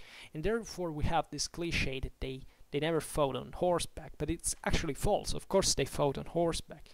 The problem is that it was seen like a ritual of warfare to fight among all the others, because objectively, if you're on horseback, you can't flee. It's realistic, right? And here to prove their commitment, they're obliged, right, to dismount and to fight alongside the rest of the freemen. It's very, very beautiful. And it tells you a lot also on the power that, in this sense, infantry had over cavalry over these societies, because they could literally impose that politically, hence militarily, as war is a political act. So, German armies were mostly about infantries at this point, and that was the bulk of their power, especially in these Western Germanic populations. So, going on, when this was known, Clodomarius immediately leapt down from his horse. So even the most powerful element of the army dismounts. And the rest of the princes followed his example without hesitation. For indeed, none of them doubted but that their side would be victorious, right? So they did so, at least Arminius says, because they were sure of winning, right? Not because otherwise they would have gone away, probably. Or who knows how it would have gone. It's a bit difficult to think they would have turned like one against the other, but it might have undermined the same morale, right? There was generally high, as far as we can understand. Instead, then the signal for battle being given as usual by the sound of trumpets, the armies rushed to the combat with all their force. Right. So here the combat really begins. In melee. First of all, javelins were hurled, and the Germans, hastening on with the utmost impetuosity, brandishing their javelins in their right hands, dashed among the squadrons of our cavalry, uttering fearful cries. So, excuse me. Here switches to the Roman right and Germanic left, right? And we have the light cavalrymen that rush against Roman cavalry. So this is particularly interesting, at least in the way it's described, and shouting also because the horses can get agitated by that. And they had excited themselves to more than the usual rage, right? Their flowing hair bristling with their eagerness and fury blazing from their eyes. So this is the famous furor teutonicus, right? And this is very important because it shows that exaltation, that spiritual as well, physical state that the Germanic warriors were famous for, and that was actually destined to just a part of them, actually a minority, that were thought to be in contact with the divinity, being possessed, basically. And it was also a dramatic story, mostly pertained to these marginated individuals that often joined the comitatus, were extremely violent, sometimes even on hallucinating substances, etc. So that they were quite dangerous. But the fact that they were engaging against cavalry and the Ammianus associates and two things might be that, kind of makes sense, because attacking cavalry, especially when it's attacking you, and it's psychologically devastating. Like, I have to be crazy. In fact, like, here it's not really madness. It's madness maybe for the Romans of the 4th century, but it's more than that. It's being possessed, right? So it's something that goes beyond rationality, and that's what you need in order to engage cavalry in front of you, right? That's terrible, right? And it's effective, though, as we will see now. It says, while in opposition to them, our soldiers, standing steadily, protecting their heads with their bulwark of their shields, and drawing their swords or brandishing their javelins, equally threatened death to their assailants. Now, this is also very beautiful, because it tells you that the Romans were instead stopping. And this, actually, they were steady, they were fixed. This emphasizes the need that the Alemanni had to attack, right? So it goes beyond the tactical dimension here. It has to do with the motivation of the Alemanni that had to meet the Romans in open ground in attacking.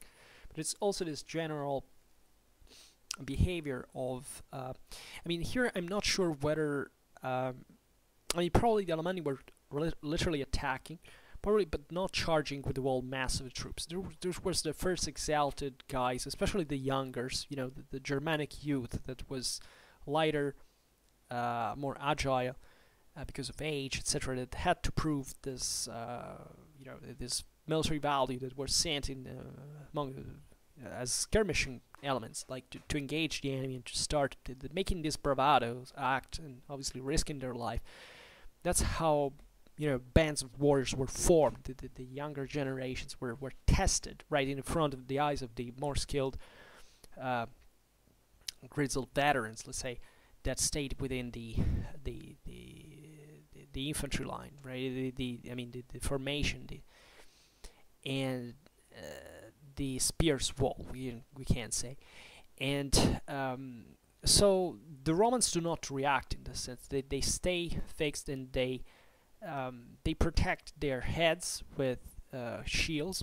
So forming this formation that would be the Fulcon, that derives from the same Germanic practice, but it's similar to the, in part, to the testudo formation conceptually. Is this idea you protect yourself from projectiles, given you're in open ground, you have no other better option to protect yourself from missile fire, and still throwing javelins on their turn. Let's remember the Romans had javeliners as well, and there were probably archers were detached in the rear of the first line, but they were also probably in part interspersed among the ranks, or at least they could go back and forth in front of the lines, as it was often. Remember that between the units there was always some space, some corridor could be exploited for doing this. So this was not the moment to attack, and the Romans, with their discipline, of course, they were cold-blooded not to engage the enemy. It was highly provoking, and here it's not much of a mechanic thing once again, but a psychological one, because here these guys are really harassing you. They're coming, they're shouting at you. They have their you can't see their hate. They throw you, deadly darts, and they provoke you. Like, your first instinct is go there and bit the hell out of them, right? And you can't, because because you have been trained, and especially if you do something wrong, if you set forth her formation, this is going to be pretty serious for the cohesion of the whole unit, and you will be likely punished or chances are you will die anyway because you're gonna go out there. And instead, so the Romans remain right there.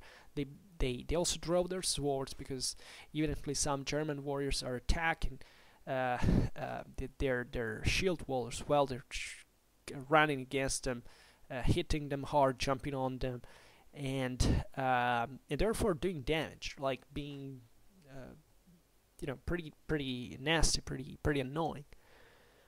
So going on, and while in the very conflict of battle, the cavalry kept their gallant squadrons in close order, and the infantry strengthened their flanks, standing shoulder to shoulder with closely locked shields.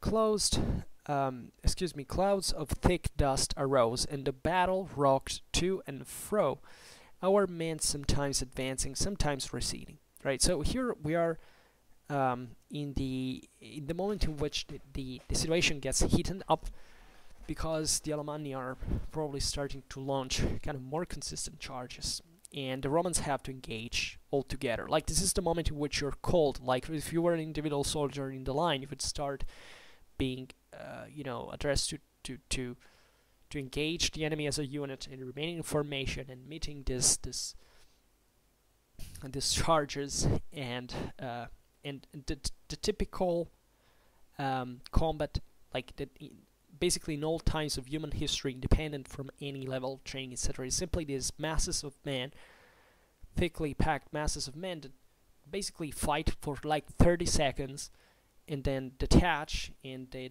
go back and forth once again. They rest, they rearrange, they reform, and they do it once again. And that's literally how a battle is. Like, you will never see a melee like in Hollywood, where people dispersed everywhere, that there is no order. Like, there is always an order. Like, the broader formation can get messed up, it can break, and that's where usually people stop fighting and start running, right? But at an individual level, to these units, smaller tens of hundreds, they remain compact in some way, and they do that, and that's how real fights are. And it's tough, really, because you tire down pretty easily, and it's a dramatically traumatic experience. Like, a lot of violence, a lot of blood, a lot of hits, a lot of pain. You don't know how it's turning out, but you can start testing the enemy strengths as well. So, and that's where probably Roman infantry was holding on average harder than the Germans, right?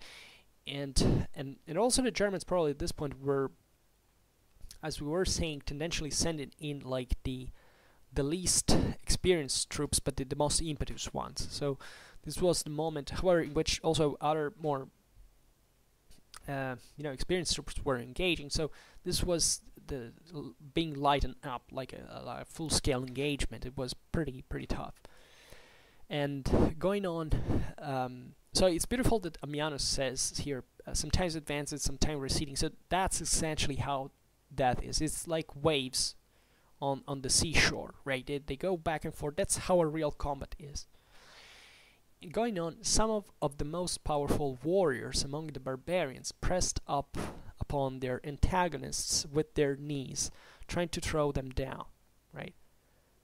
This is great, because it tells you, that the Germans were running on this has the most powerful warriors among the barbarians. So these were people that, the Germans were on average pretty tall at this point, and the myth is that the Romans were short and the Germans were taller, and this myth was actually fabricated by the same Romans, because they had to prove the value of discipline and spiritual values contraposed to indiscipline and physical value. So the average German is the giant that is so big but also so weak on the longer resistance. But this actually is the stereotypization of something that mostly is reflected strategically speaking. I mean, it's not that the individual German is so less resilient. I doubt it, because they also lived in pretty tough environments themselves. The point is that they didn't have enough, like their logistics sucked, they had a few supplies, so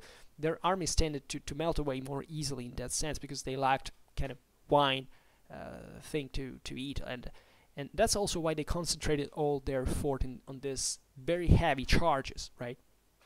And therefore the strongest, but in reality the especially at this time the Roman soldier and Germanic soldier weren't that difficult. We've seen the word Germans and Celts from the same Roman side, were perfectly Romanized. But it's important that Ammianus states that these most powerful warriors, like so that they could exploit their physical prowess and bravery, could literally charge and kick the enemy, I mean the Roman shield wall, so they're hoping to bring the shield down and to smash. And believe me, like, you know, we think of this like little kicks, like this could be guys who took all the space to run and jump. Like, think about a muscular 1 meter, like a 6'1" foot tall man that smashes with 80, 90 kilos running into a shield wall. I mean, that can make a massive impact, really, and it's crazy. It's crazy because the guy most likely gets killed, but it still disorders the enemy formation. So it's here's the German individualism that is at its best, but it's in fact from the other side the Roman collective training that copes with that pretty damn effectively, right, at the same time. Yet it's very hard, right? It doesn't grant you victory cent for cent. Obviously, that's not even probably the most determining factor, but at an individual level. But on the longer run, it is, right? Because the Germans lack more cohesion. And going on, and in the general excitement, men fought hand to hand, shield pressing upon shield. Right, this is also shield was pressing, and that's the matter of muscles. Really, it is brute force in part, but also this ability of sticking together and having done it all before in a military training, in a professional training, and have not done it, if not in a among clansmen from the other side, like family members, relatives, friends, stuff like that. And it's pretty damn bloody. Like you have to imagine like blood spurts now everywhere, like people dying on the ground, belly like got spilled, and it's pretty rough. Like you would see. I mean, this is plain butchery. Let's be honest about that.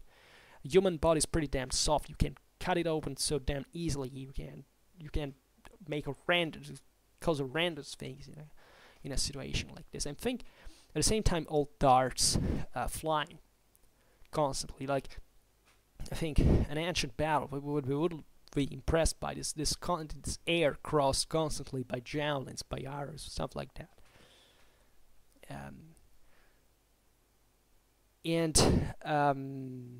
Where were we? When the shield pressing. Okay, while they haven't resounded with the loud cries of the conquerors and of the dying, like here you start hearing like people dying and their cries and all. Yeah, that's a really pitiful vision. And presently, when our left wing, advancing forward, had driven back with superior strength the vast bands of the German assailants, and was itself advancing with loud cries against the enemy, our cavalry on the right wing unexpectedly retreated in disorder. But when the lingering fugitives came upon those in the rear, they halted, perceiving themselves covered by legions, and renewed the battle. Now, there's required some explanation, because here Ammianus talks about what was happening on the wings from the Roman side. So on the left, Severus had got it right, because at this point, basically, they had spotted the German ambush. So the Alemanni came out of the wood and attacked the Romans, and without any order, because they were in ditches, like they weren't ordered in a formation. They come out all together, screaming, assaulting, etc. But the Romans stayed there, steady, repelling them. It's easy because it's not like a body mass. It's like all scattered troops. You can, of course, they had some sort of cohesion, but it was surely more than way less than the one the Roman left wing, slowly marching and stopping, had maintained. Right. So in fact, Ammianus says, Severus takes them out. Right. So and was keeping to advance. right? This is also important. So the Germans on the right are faring pretty badly, but on the left, they're doing very well instead, because here it says that the Roman cavalry says unexpectedly retreated in disorder. And it's interesting because here Ammianus adjusts a bit the story. From this point of view, Zosimus is more correct, because he says Julian possessed a regiment of 600 horse which were well disciplined, and in whose valor and experience he so confided that he ventured great part of his hopes upon their performances. Indeed, when the battle commenced, the whole army attacked the enemy with all the resolution they could show. But some time afterwards, though the Roman army had considerably the advantage, it's probably referring to Severus, these were the only troops that fled, and left their station so dishonorably that when Caesar rode up to them with a small party and called them back to share of the victory, he could not by any means prevail on them to turn. Now, this is realistic, right?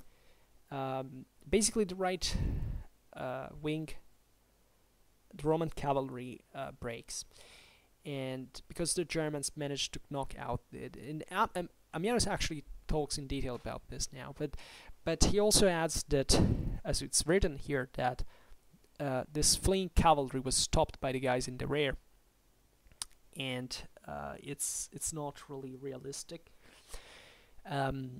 These were very heavy cavalry, and they're probably very difficult to reorder as well. So if they broke, it's not that.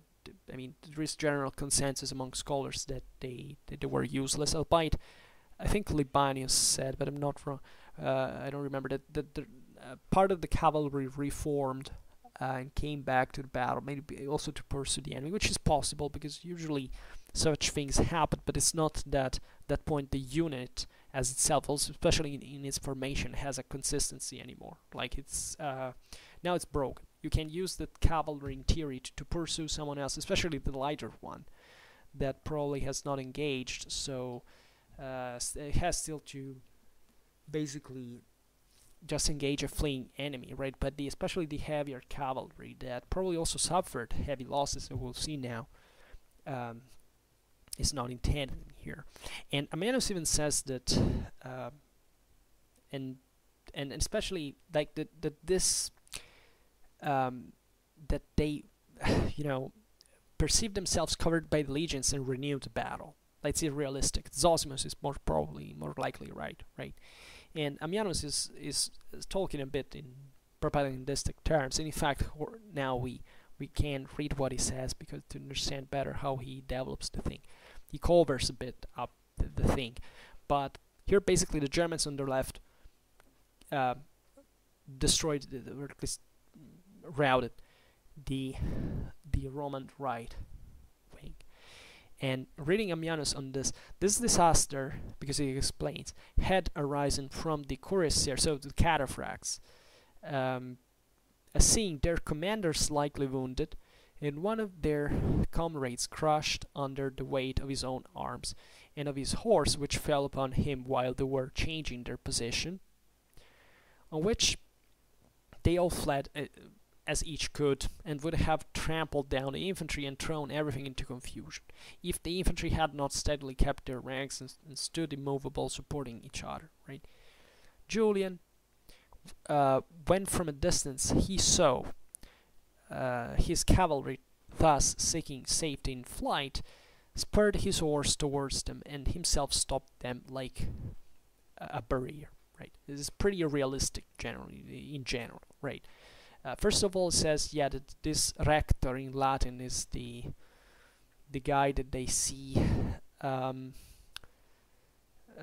wounded, and this other guy that falls because he breaks his arms under his horse. So they were out for no reason. No, this is the Germans that came under the horses, started butchering them down. The cornfield hit them from the above, and so probably the Germanic cavalry had managed to absorb the cataphract charge, and we don't know how they coped with horse archers. We don't have any reference to those in the sources during combat, but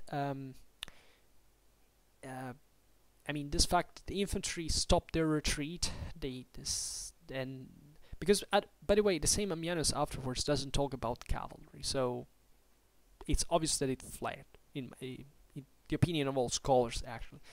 And here the fact that Julian stopped them, just like on his horse, running towards them, like, it's kind of, I mean, it's a beautiful picture, because then he says, but it's not realistic, he says, for as Julian was at once recognized by his purple standard of the dragon, which was fixed to the top of a long spear, waving its fringe as a real dragon sheds its skin. The tribune of one squadron halted, and turning pale with alarm, hastened back to renew the battle. Right? And then, as it's customary, in critical moments, Julian gently reproached his men. With her, said he, gallant comrades, are you retreating? Are you ignorant that flight, which never ensures safety, proves the folly of having made a vain attempt? Let us return to our army, to be partakers of their glory, and not rashly desert those who are fighting for the Republic. Saying these words in a dignified tone, he led them all back to discharge their duties in the fight, imitating this the ancient hero Sulla. If we make allowances for the difference of situation, for when Sulla, having led his army against Archelaus, the general of Mithridates, this is the battle of Chaeronea, if I'm not wrong, became exhausted because the whole army had broken, and Sulla took his, he went to fight kind of alone, and allegedly the soldiers came back to fight. So it's the same thing. Obviously, in the 4th century, I mean, these were echoing examples in literature. Had become a kind of also literally tied to like these heroic figures of the Republic, right? And even though Sulla began its necrosis fundamental, that made this great thing. So it was easy to make these comparisons. But here probably Ammianus is trying to cover up pretty well, pretty poetically, pretty beautifully, from a literary point of view, the disaster on the Roman right wing that collapsed. And because he was the general Mithridates, because became exhausted by the violence of the conflict and was deserted by all of his soldiers, he ran to the foremost rank, and seizing a standard, he turned it against the enemy, exclaiming, "Go, ye once chosen companions of my dangers, and when you are asked where I, your general, was left, tell them this truth, alone in Boeotia, fighting for all of us to his own destruction." Right. So this was the epitome of heroism, and Ammianus is trying to make a bit of an analogy of Julian in this occasion. So yeah. And it's funny because the same Ammianus writes afterwards, the Alemanni, when our cavalry had been thus driven back and thrown into confusion, attacked the first line of our infantry, expecting to find their spirit abated and to be able to rout them without much resistance. Now we don't see why, Ammianus doesn't talk specifically about any about any specific part of the Germanic formation, but we've seen that the infantry was all in the center, right?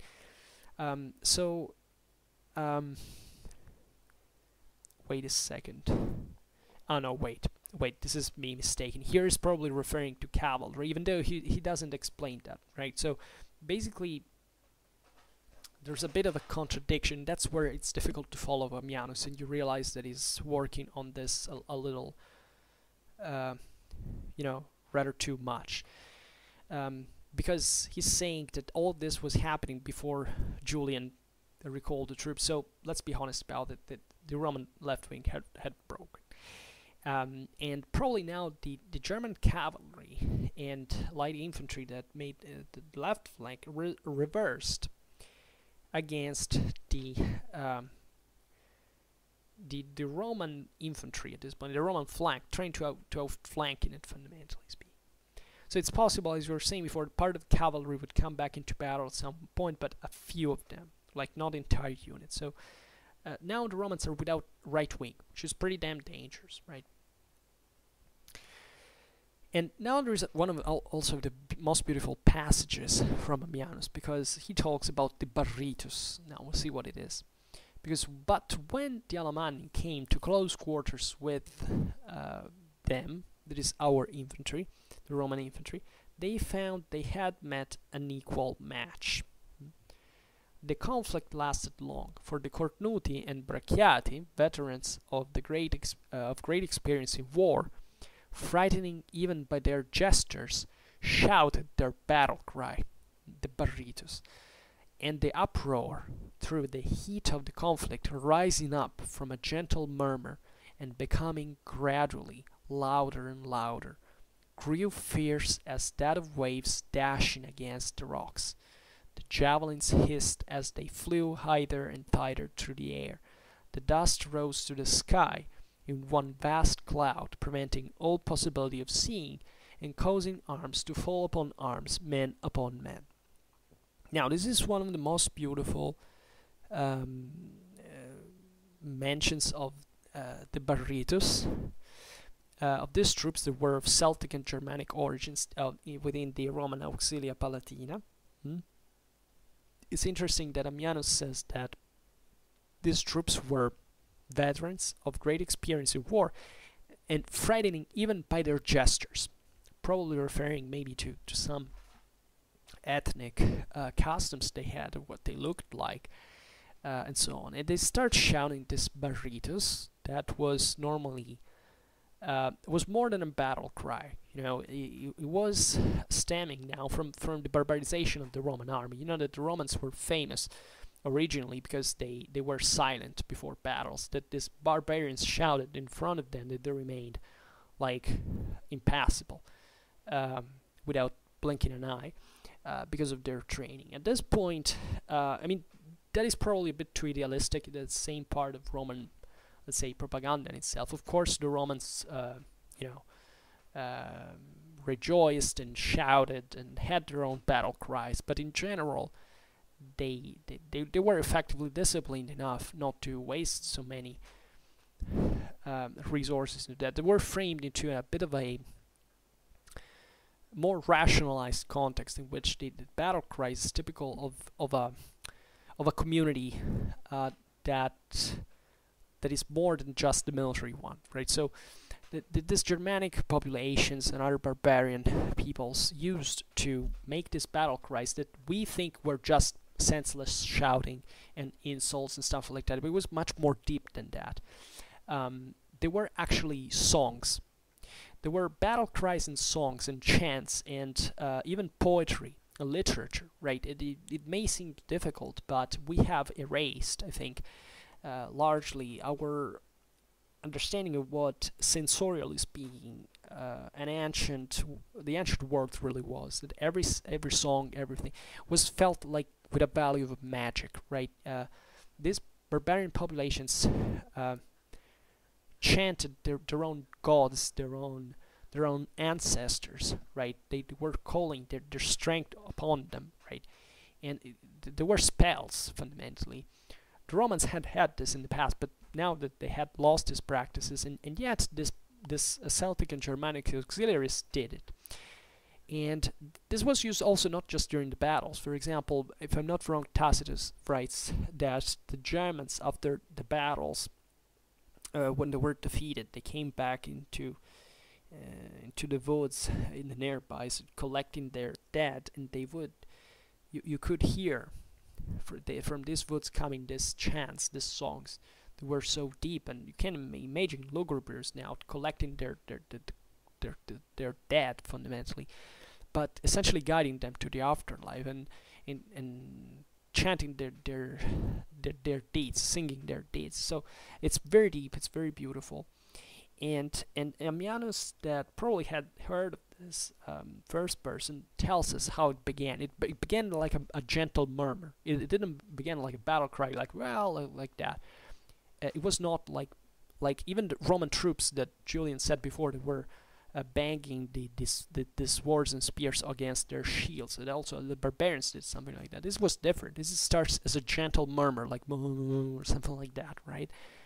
And it has a psychological effect, right? It grows, it becomes louder and louder. It grew fierce, like the waves dashing against the cliffs. Like, this is what Ammianus says, and it's beautiful. This is a beautiful picture. It's a roar, right? It's something that terrifying, that shakes the air, that hisses. Now, this is pretty tough. Before we mentioned the Draco as a battle standard, and that was the same thing. The Draco was this battle standard that was essentially adopted at this point both by the Germans and the Romans after having fought against the Sarmatians in the Danubian regions.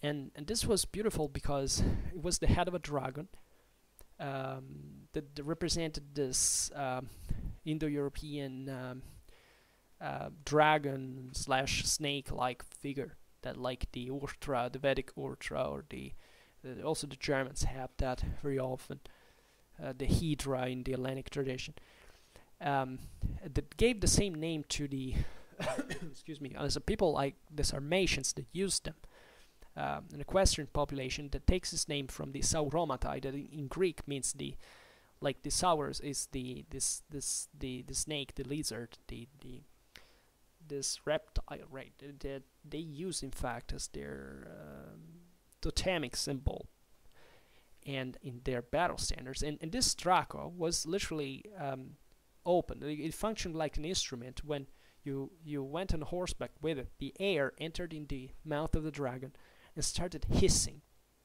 so causing this terrific sound that sometimes it was realized even with arrows, like they were built in a certain way. It's like a bit the Stukas, like in World War II, like something like that. That's terrifying. That must be terrible to experience in real person. And warfare is done largely by this stuff. So what here the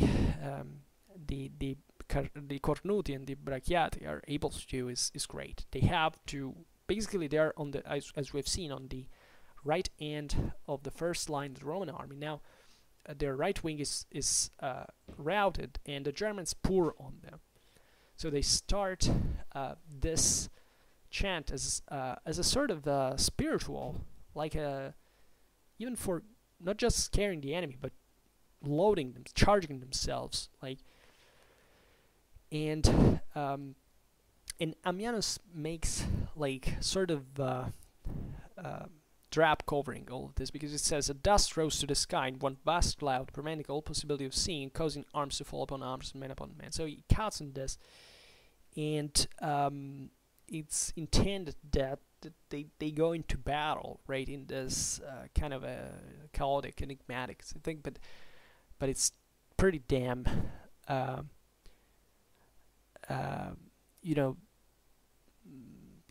that was a pretty tough ball. He doesn't expand more on it, but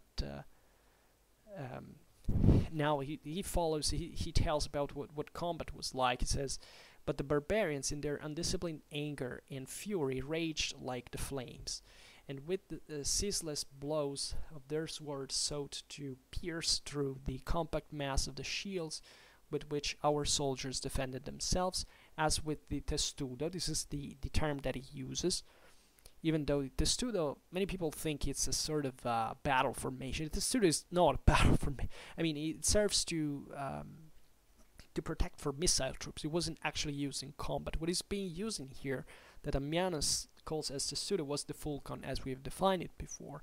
There's something similar, because it's aimed at basically forming a shield wall and still covering your heads while you are, but it's very different from the testudo. Instead, is like the best solution in an emergential situation where you can't find better, and it's mostly aimed just at halting missile fire. This formation instead, that also the Germans use in part, because the term fulcon also comes from folk, which means people in Germany, and it was typical in fact.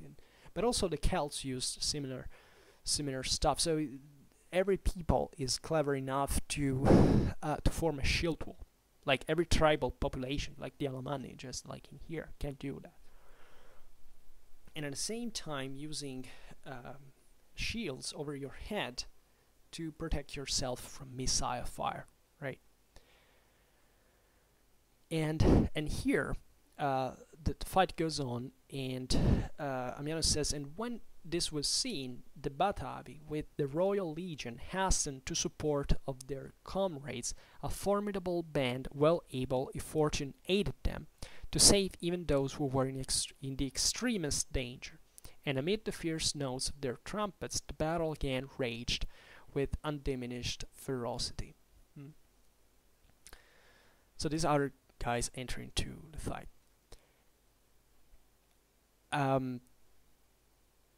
And going on, but the Alemanni, still charging forward impetuously, strove more and more vigorously, hoping to bear down all opposition by the violence of their fury. Darts, spears, and javelins never ceased.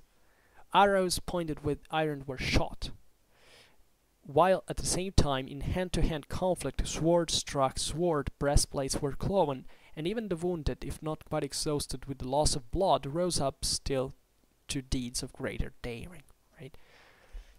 So this is really the heat of battle. What is interesting here is that the Alemanni are reliving all of their strengths, right?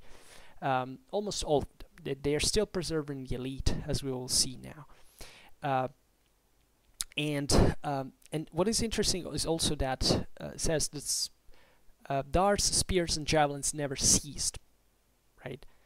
Arrows fly, etc., with iron points. Sometimes Germans at this point still used, like, maybe not at this point, but up to a few centuries ago, they still used like stone arrowheads because they didn't have much of metal. Now they were more than that. But it's interesting that the both sides apparently had all of this firepower, right? And the Romans as well, of course.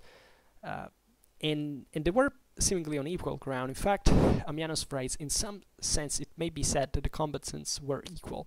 The Alemanni were the stronger and the taller men. Our soldiers, by great practice, were the more skillful. The one were fierce and savage, the others composed and wary. The one trusted to their courage, the others to their physical strength.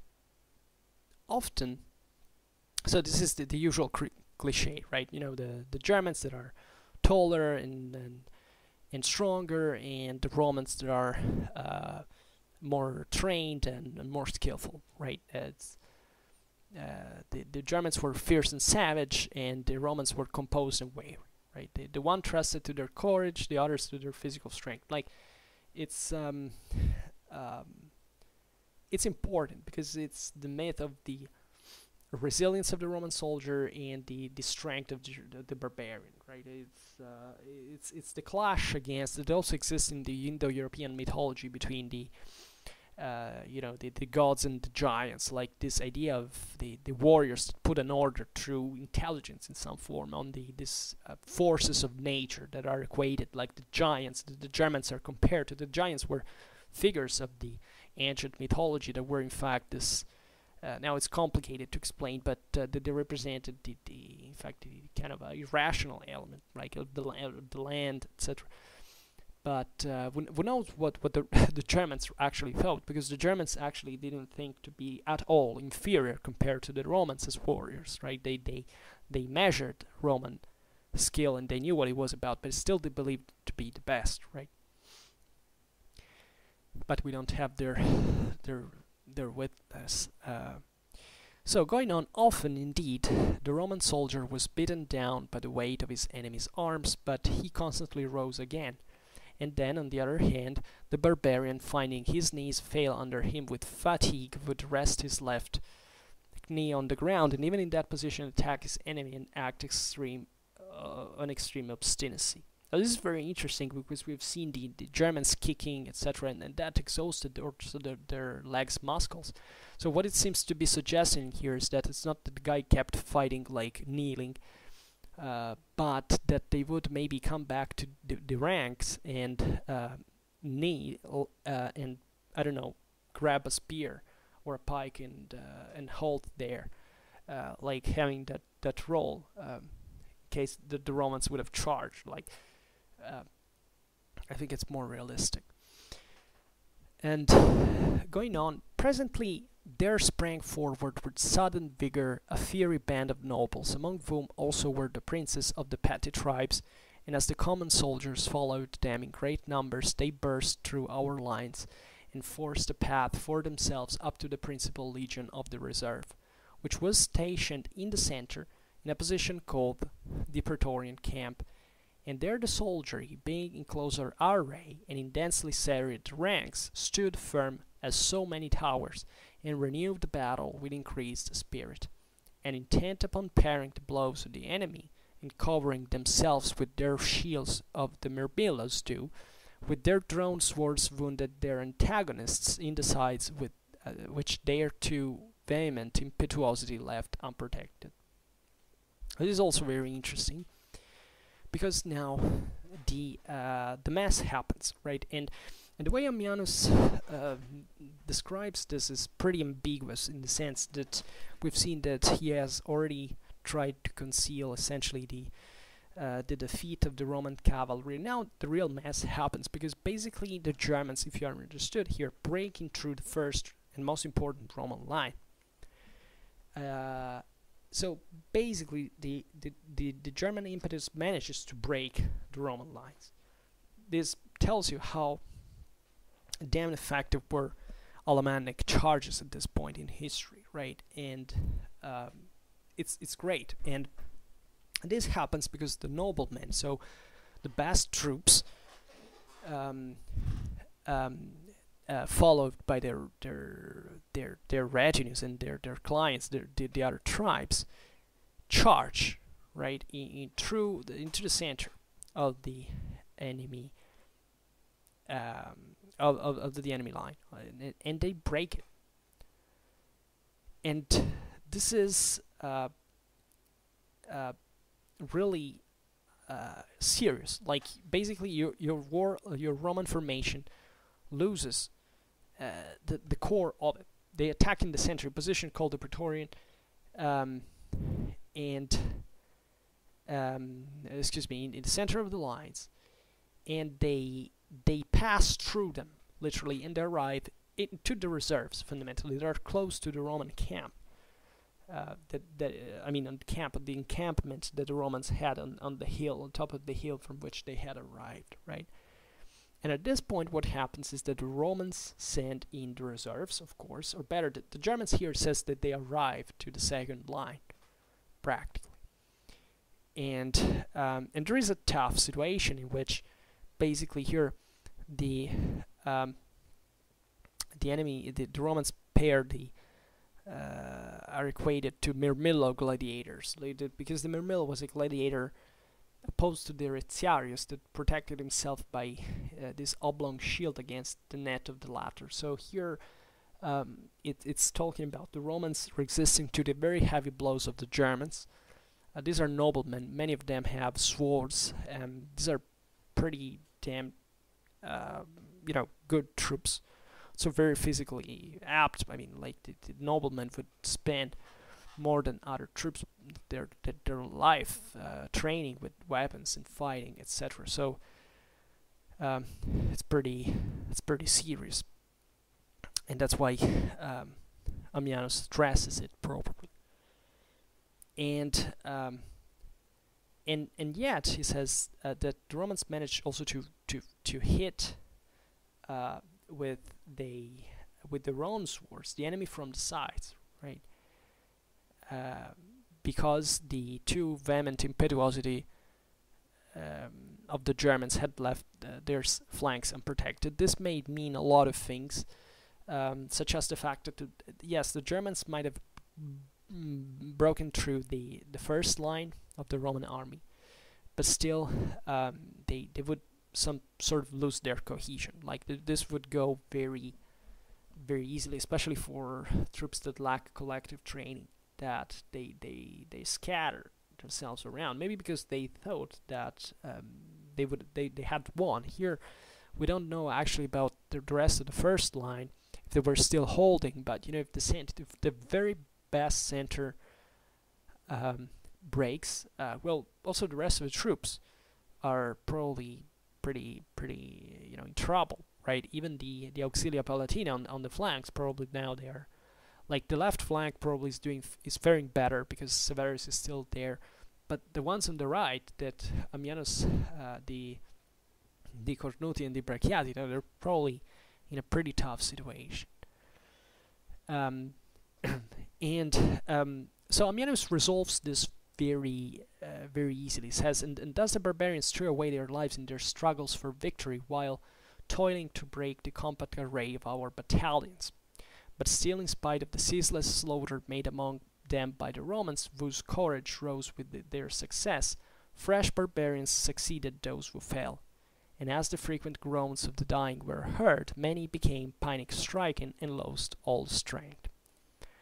It's very important because it basically, this situation starts to be reversed. So basically the Roman reserve manages to absorb the German attack. The Germans at this point might have been realistically exhausted. I mean, if they had thrown in their elite, I mean, obviously they were counting on it to solve the battle, but it was still kind of the last resort. So these battles were quite balanced in general, and the fact that the Germans had to recur to the elite meant that was, I mean, now or never, right?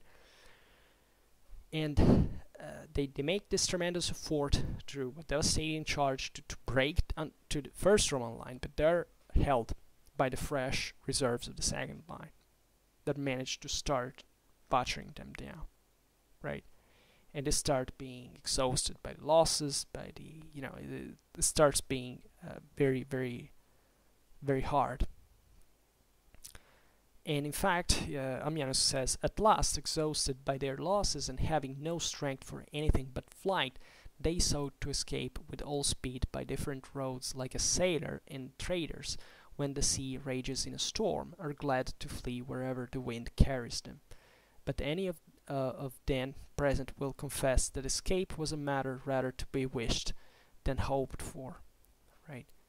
And the merciful protection of a favorable deity was present on our side, so that our soldiers, now slashing at the backs of the fugitives, and finding their swords so battered that they were insufficient to wound, used the enemy's own javelins and so slew them. Nor could any one of the pursuers satiate himself enough with their blood, nor allow his hand to wear with slaughter, nor did any one spare a suppliant out of pity. So here Ammianus reverses, like even the Romans that had hit so much that they had their swords bent, and they take the Germanic javelins, which is interesting because probably you have seen how many darts were around, and to kill them, to kill the enemy, the fleeing enemy. It is fleeing at this point, right? They want to get out of there, and they start retreating. So the tides have turned now, and the Romans start massacring, right? So here, obviously, the story is that the Romans have to wash this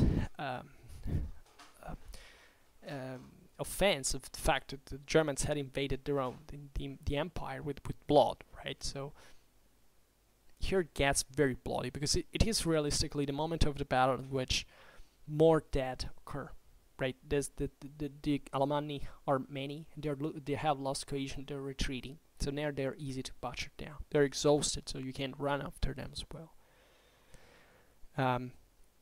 Ammianus goes on and says, numbers therefore lay on the ground, mortally wounded, imploring instant death as a relief. Others, half dead, with failing breath, turned their dying eyes to the last enjoyment of the light. Right, so it's pretty dark. Of some of the heads were almost cut off by the huge weapons and merely hung by the small strips to their necks. Others again, who had fallen because of the ground, had been rendered slippery by the blood of their comrades, without themselves received any wound, were killed by being smothered in the mass of those who fell over them. Like, this is plain butchery, right? It's very dark, guys, yeah, blood, people beheaded. Like it's massive. Like this is really, it's very realistic, telling the truth. And Amianos enjoys writing this evenly, and but it's pretty realistic. Like, and you have to think, in fact, especially in like this is a clash that is resolved chiefly by infantry. So what happens normally in this chances in this occasion is that with such intense fight among infantry, is that the corpses are really concentrated on one point. Like it start becoming even an obstacle for people who want to retreat. I mean, it's really realistic, right? And they have to come back objectively. If these are infantrymen, the Alemanni are infantrymen who have to come back on foot on the place that they have fought in to break the Roman line. So it's bath of blood, people killed everywhere. I mean, there's no way to describe this. It's hell.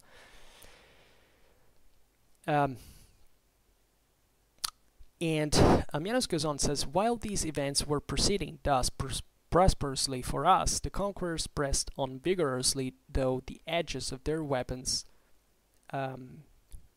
were blunted by frequent use, and shining helmets and shields were trampled underfoot. At least in the extremity of their distress, the barbarians, finding the heaps of corpses block up all the paths, sought the aid of the river, which was the only hope left to them, and which they had now reached. And because our soldiers unweariedly and with great speed pressed with arms in their hands upon the fleeing bands, many, hoping to be able to deliver themselves from danger by their skill in swimming, trusted their lives to the waves. And Julian, with the prompt apprehension, seeing what would be the result, strictly forbade the tribunes and captains to allow any of our men to pursue them so eagerly as to trust themselves to the dangerous current of the river. Yeah, so it's not a great option to fight with a river in your at your back, but yeah, that's how confident the Alemanni had been previously. And in consequence of which order, they halted on the brink, and from it wounded the Germans with every kind of missile. Right, so the Germans are trying to pass the river, and the Romans arrive to the banks and start hitting them with missile. While if any of them escaped from death of that kind by the celerity of their movements, they still sunk to the bottom from the weight of their own arms. Right, this is probably true, especially of the noblemen. Right, and you can imagine also. Here it goes on and says, and as sometimes in a theatrical spectacle the curtain exhibits marvelous figures, so here one could see many strange things in that danger. Some unconsciously clinging to others who were good swimmers, others who were floating were pushed off by those less encumbered as so many logs, others again, as if the violence of the stream itself fought against them, were swallowed up in the eddies. Some supported themselves on their shields, avoiding the heaviest attacks on the opposing waves by crossing them in an oblique direction, and so after many dangers reached the opposite brink, till at last the foaming river, discolored with barbarian blood, was itself amazed at the unusual increase it had received. Right, you know, a bit exaggerated, but it's realistic, at least in the measure of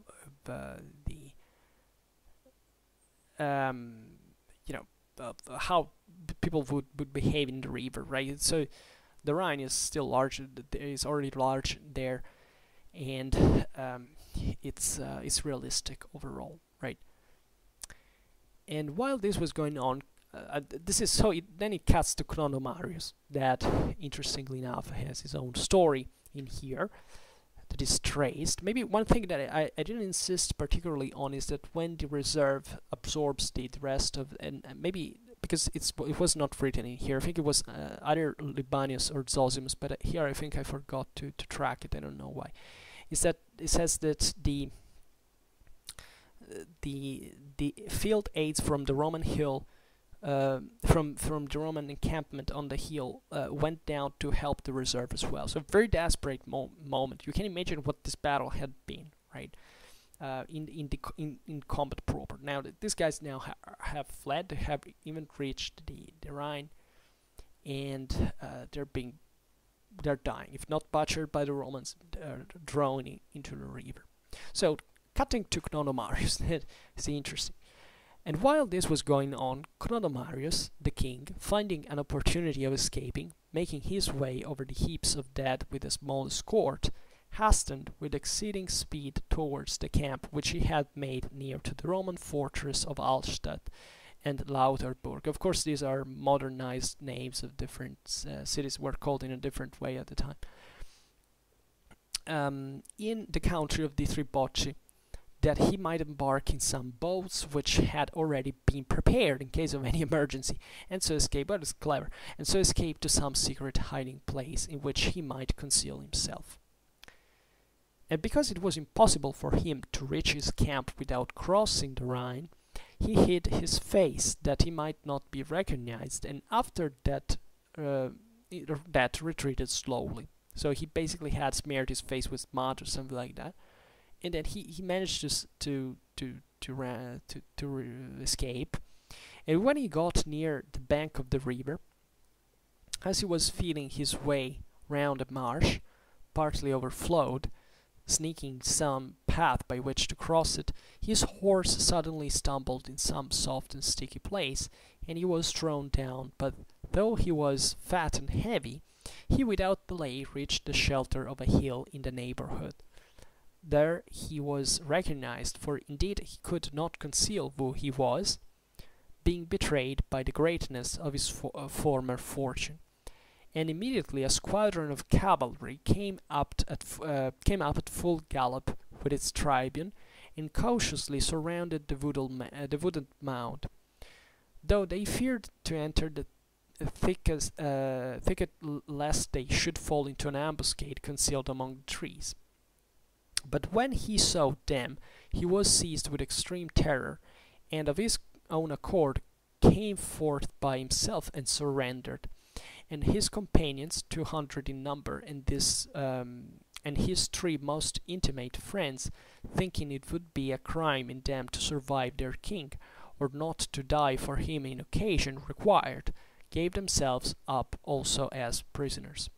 This is very important because in Germanic warfare, the idea of being faithful to your chief was to your warlord was like of extreme importance, was paramount. It was very important in absolute terms.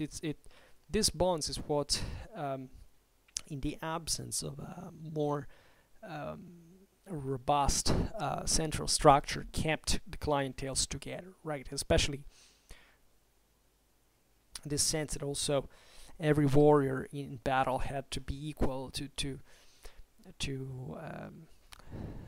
achieve the same deeds of his commander, because otherwise it would have been a shame to be less courageous than him.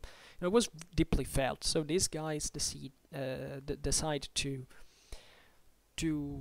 hand themselves prisoners, and apparently they didn't have much of a choice, at least reading this passage, but at least to share the same fate of their own leader. Because dying, for example, if your leader died in the battlefield, it's because you hadn't protected him and you hadn't died before him, so your other option was to die with him.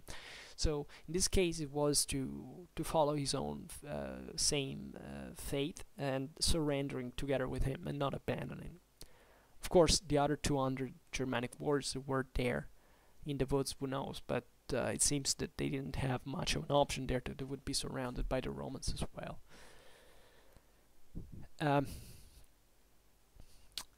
Ammianus goes on and says, as barbarians are naturally low-spirited in adverse fortune and very much their reverse in moments of prosperity, so now that he was in the power of another, he came pale and confused, his consciousness of guilt closing his mouth. Widely different from him lately insulting the ashes of the Gauls with ferocious and lamentable violence, poured forth savage threats against the whole empire. Right, so he was dumb. Like he didn't speak anymore, yeah, after this disaster. Just imagine, even psychologically speaking, what it means to lose your entire army. I mean, the army of your entire people. Like, think of all the consequences that this has, and aside from the shock, the trauma, and seeing all that people died, and the fear of dying, and this escape, and physical exhaustion. I mean, it's indescribable. Like, but try to think at these aspects, because they are really what they count. And of course, the shame here to surrender, like the acceptance of the fact of living on, but with this shame of having failed badly, and having, every great warrior had to fall on his sword, and on this occasion instead he surrendered. And Ammianus goes on and says, now after these affairs were thus by the favor of the deity brought to an end, the victorious soldiers were recalled at the close of the day to their camp by the signal of the trumpeter, and marched towards the bank of the Rhine, and there erecting a rampart of shields piled together in several rows, they refreshed themselves with food and sleep. Right? Finally, think about the exhaustion after a day like that day. I mean, that surely nobody forgot that day of those who took part into them, and many other people also voted. So here there is the body count. That is, let's read it. There fell in this battle of Romans 243 and 4 generals, Bainobaudes, the tribune of the Cornuti, and with him Laipso and Innocentius, who commanded the cataphracts, and one tribune who had no particular command and was named, I forget, well, he was honest at least, poor guy, he died in there and nobody remembered his name. But of the Alemanni there were found 6,000 corpses on the field, and incalculable numbers were carried down by the waves of the river. Right, so then Julian, as one who was now manifestly approved by fortune and was also greater in his merit than even in his authority, was by unanimous acclamation hailed as Augustus by the soldiers, but he sharply reproved them for so doing, affirming with an oath that he neither wished for such an honor nor would accept it. This echoes easily Tacitus' Annales when Germanicus is offered to become emperor and he refuses because he was loyal to Tiberius and all the story. So this is very easy. Also because it was fighting against the same Germans, right? So it came very easy. And concluding, we can say this last paragraph. In order to increase the joy at his recent success, Julian ordered Cnodomarius to be brought before him at his council, who at first bowing and then like a suppliant prostrating himself on the ground and imploring pardon with entreaties framed after the fashion of his nation, was bidden to take courage. Right? Okay, we can stop here. Now, about the body count, actually, and the losses. Ammianus talks about this 6,000 bodies, right?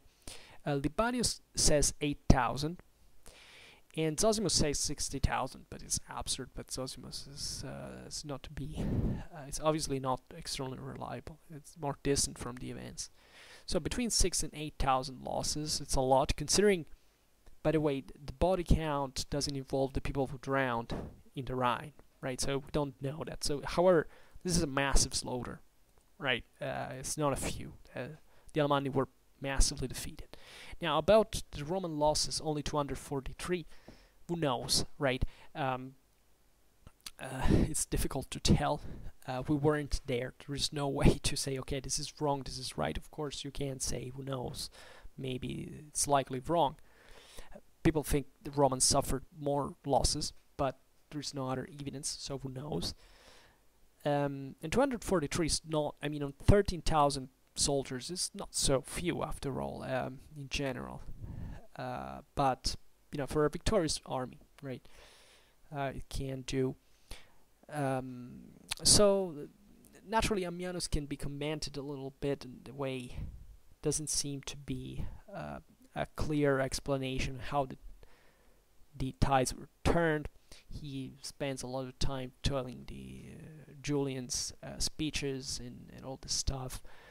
But after all, he's realistic. I mean, he's plausible. He's telling a battle that kind of makes sense, aside from what happened on the right wing, and also how this reflected on the rest of the army.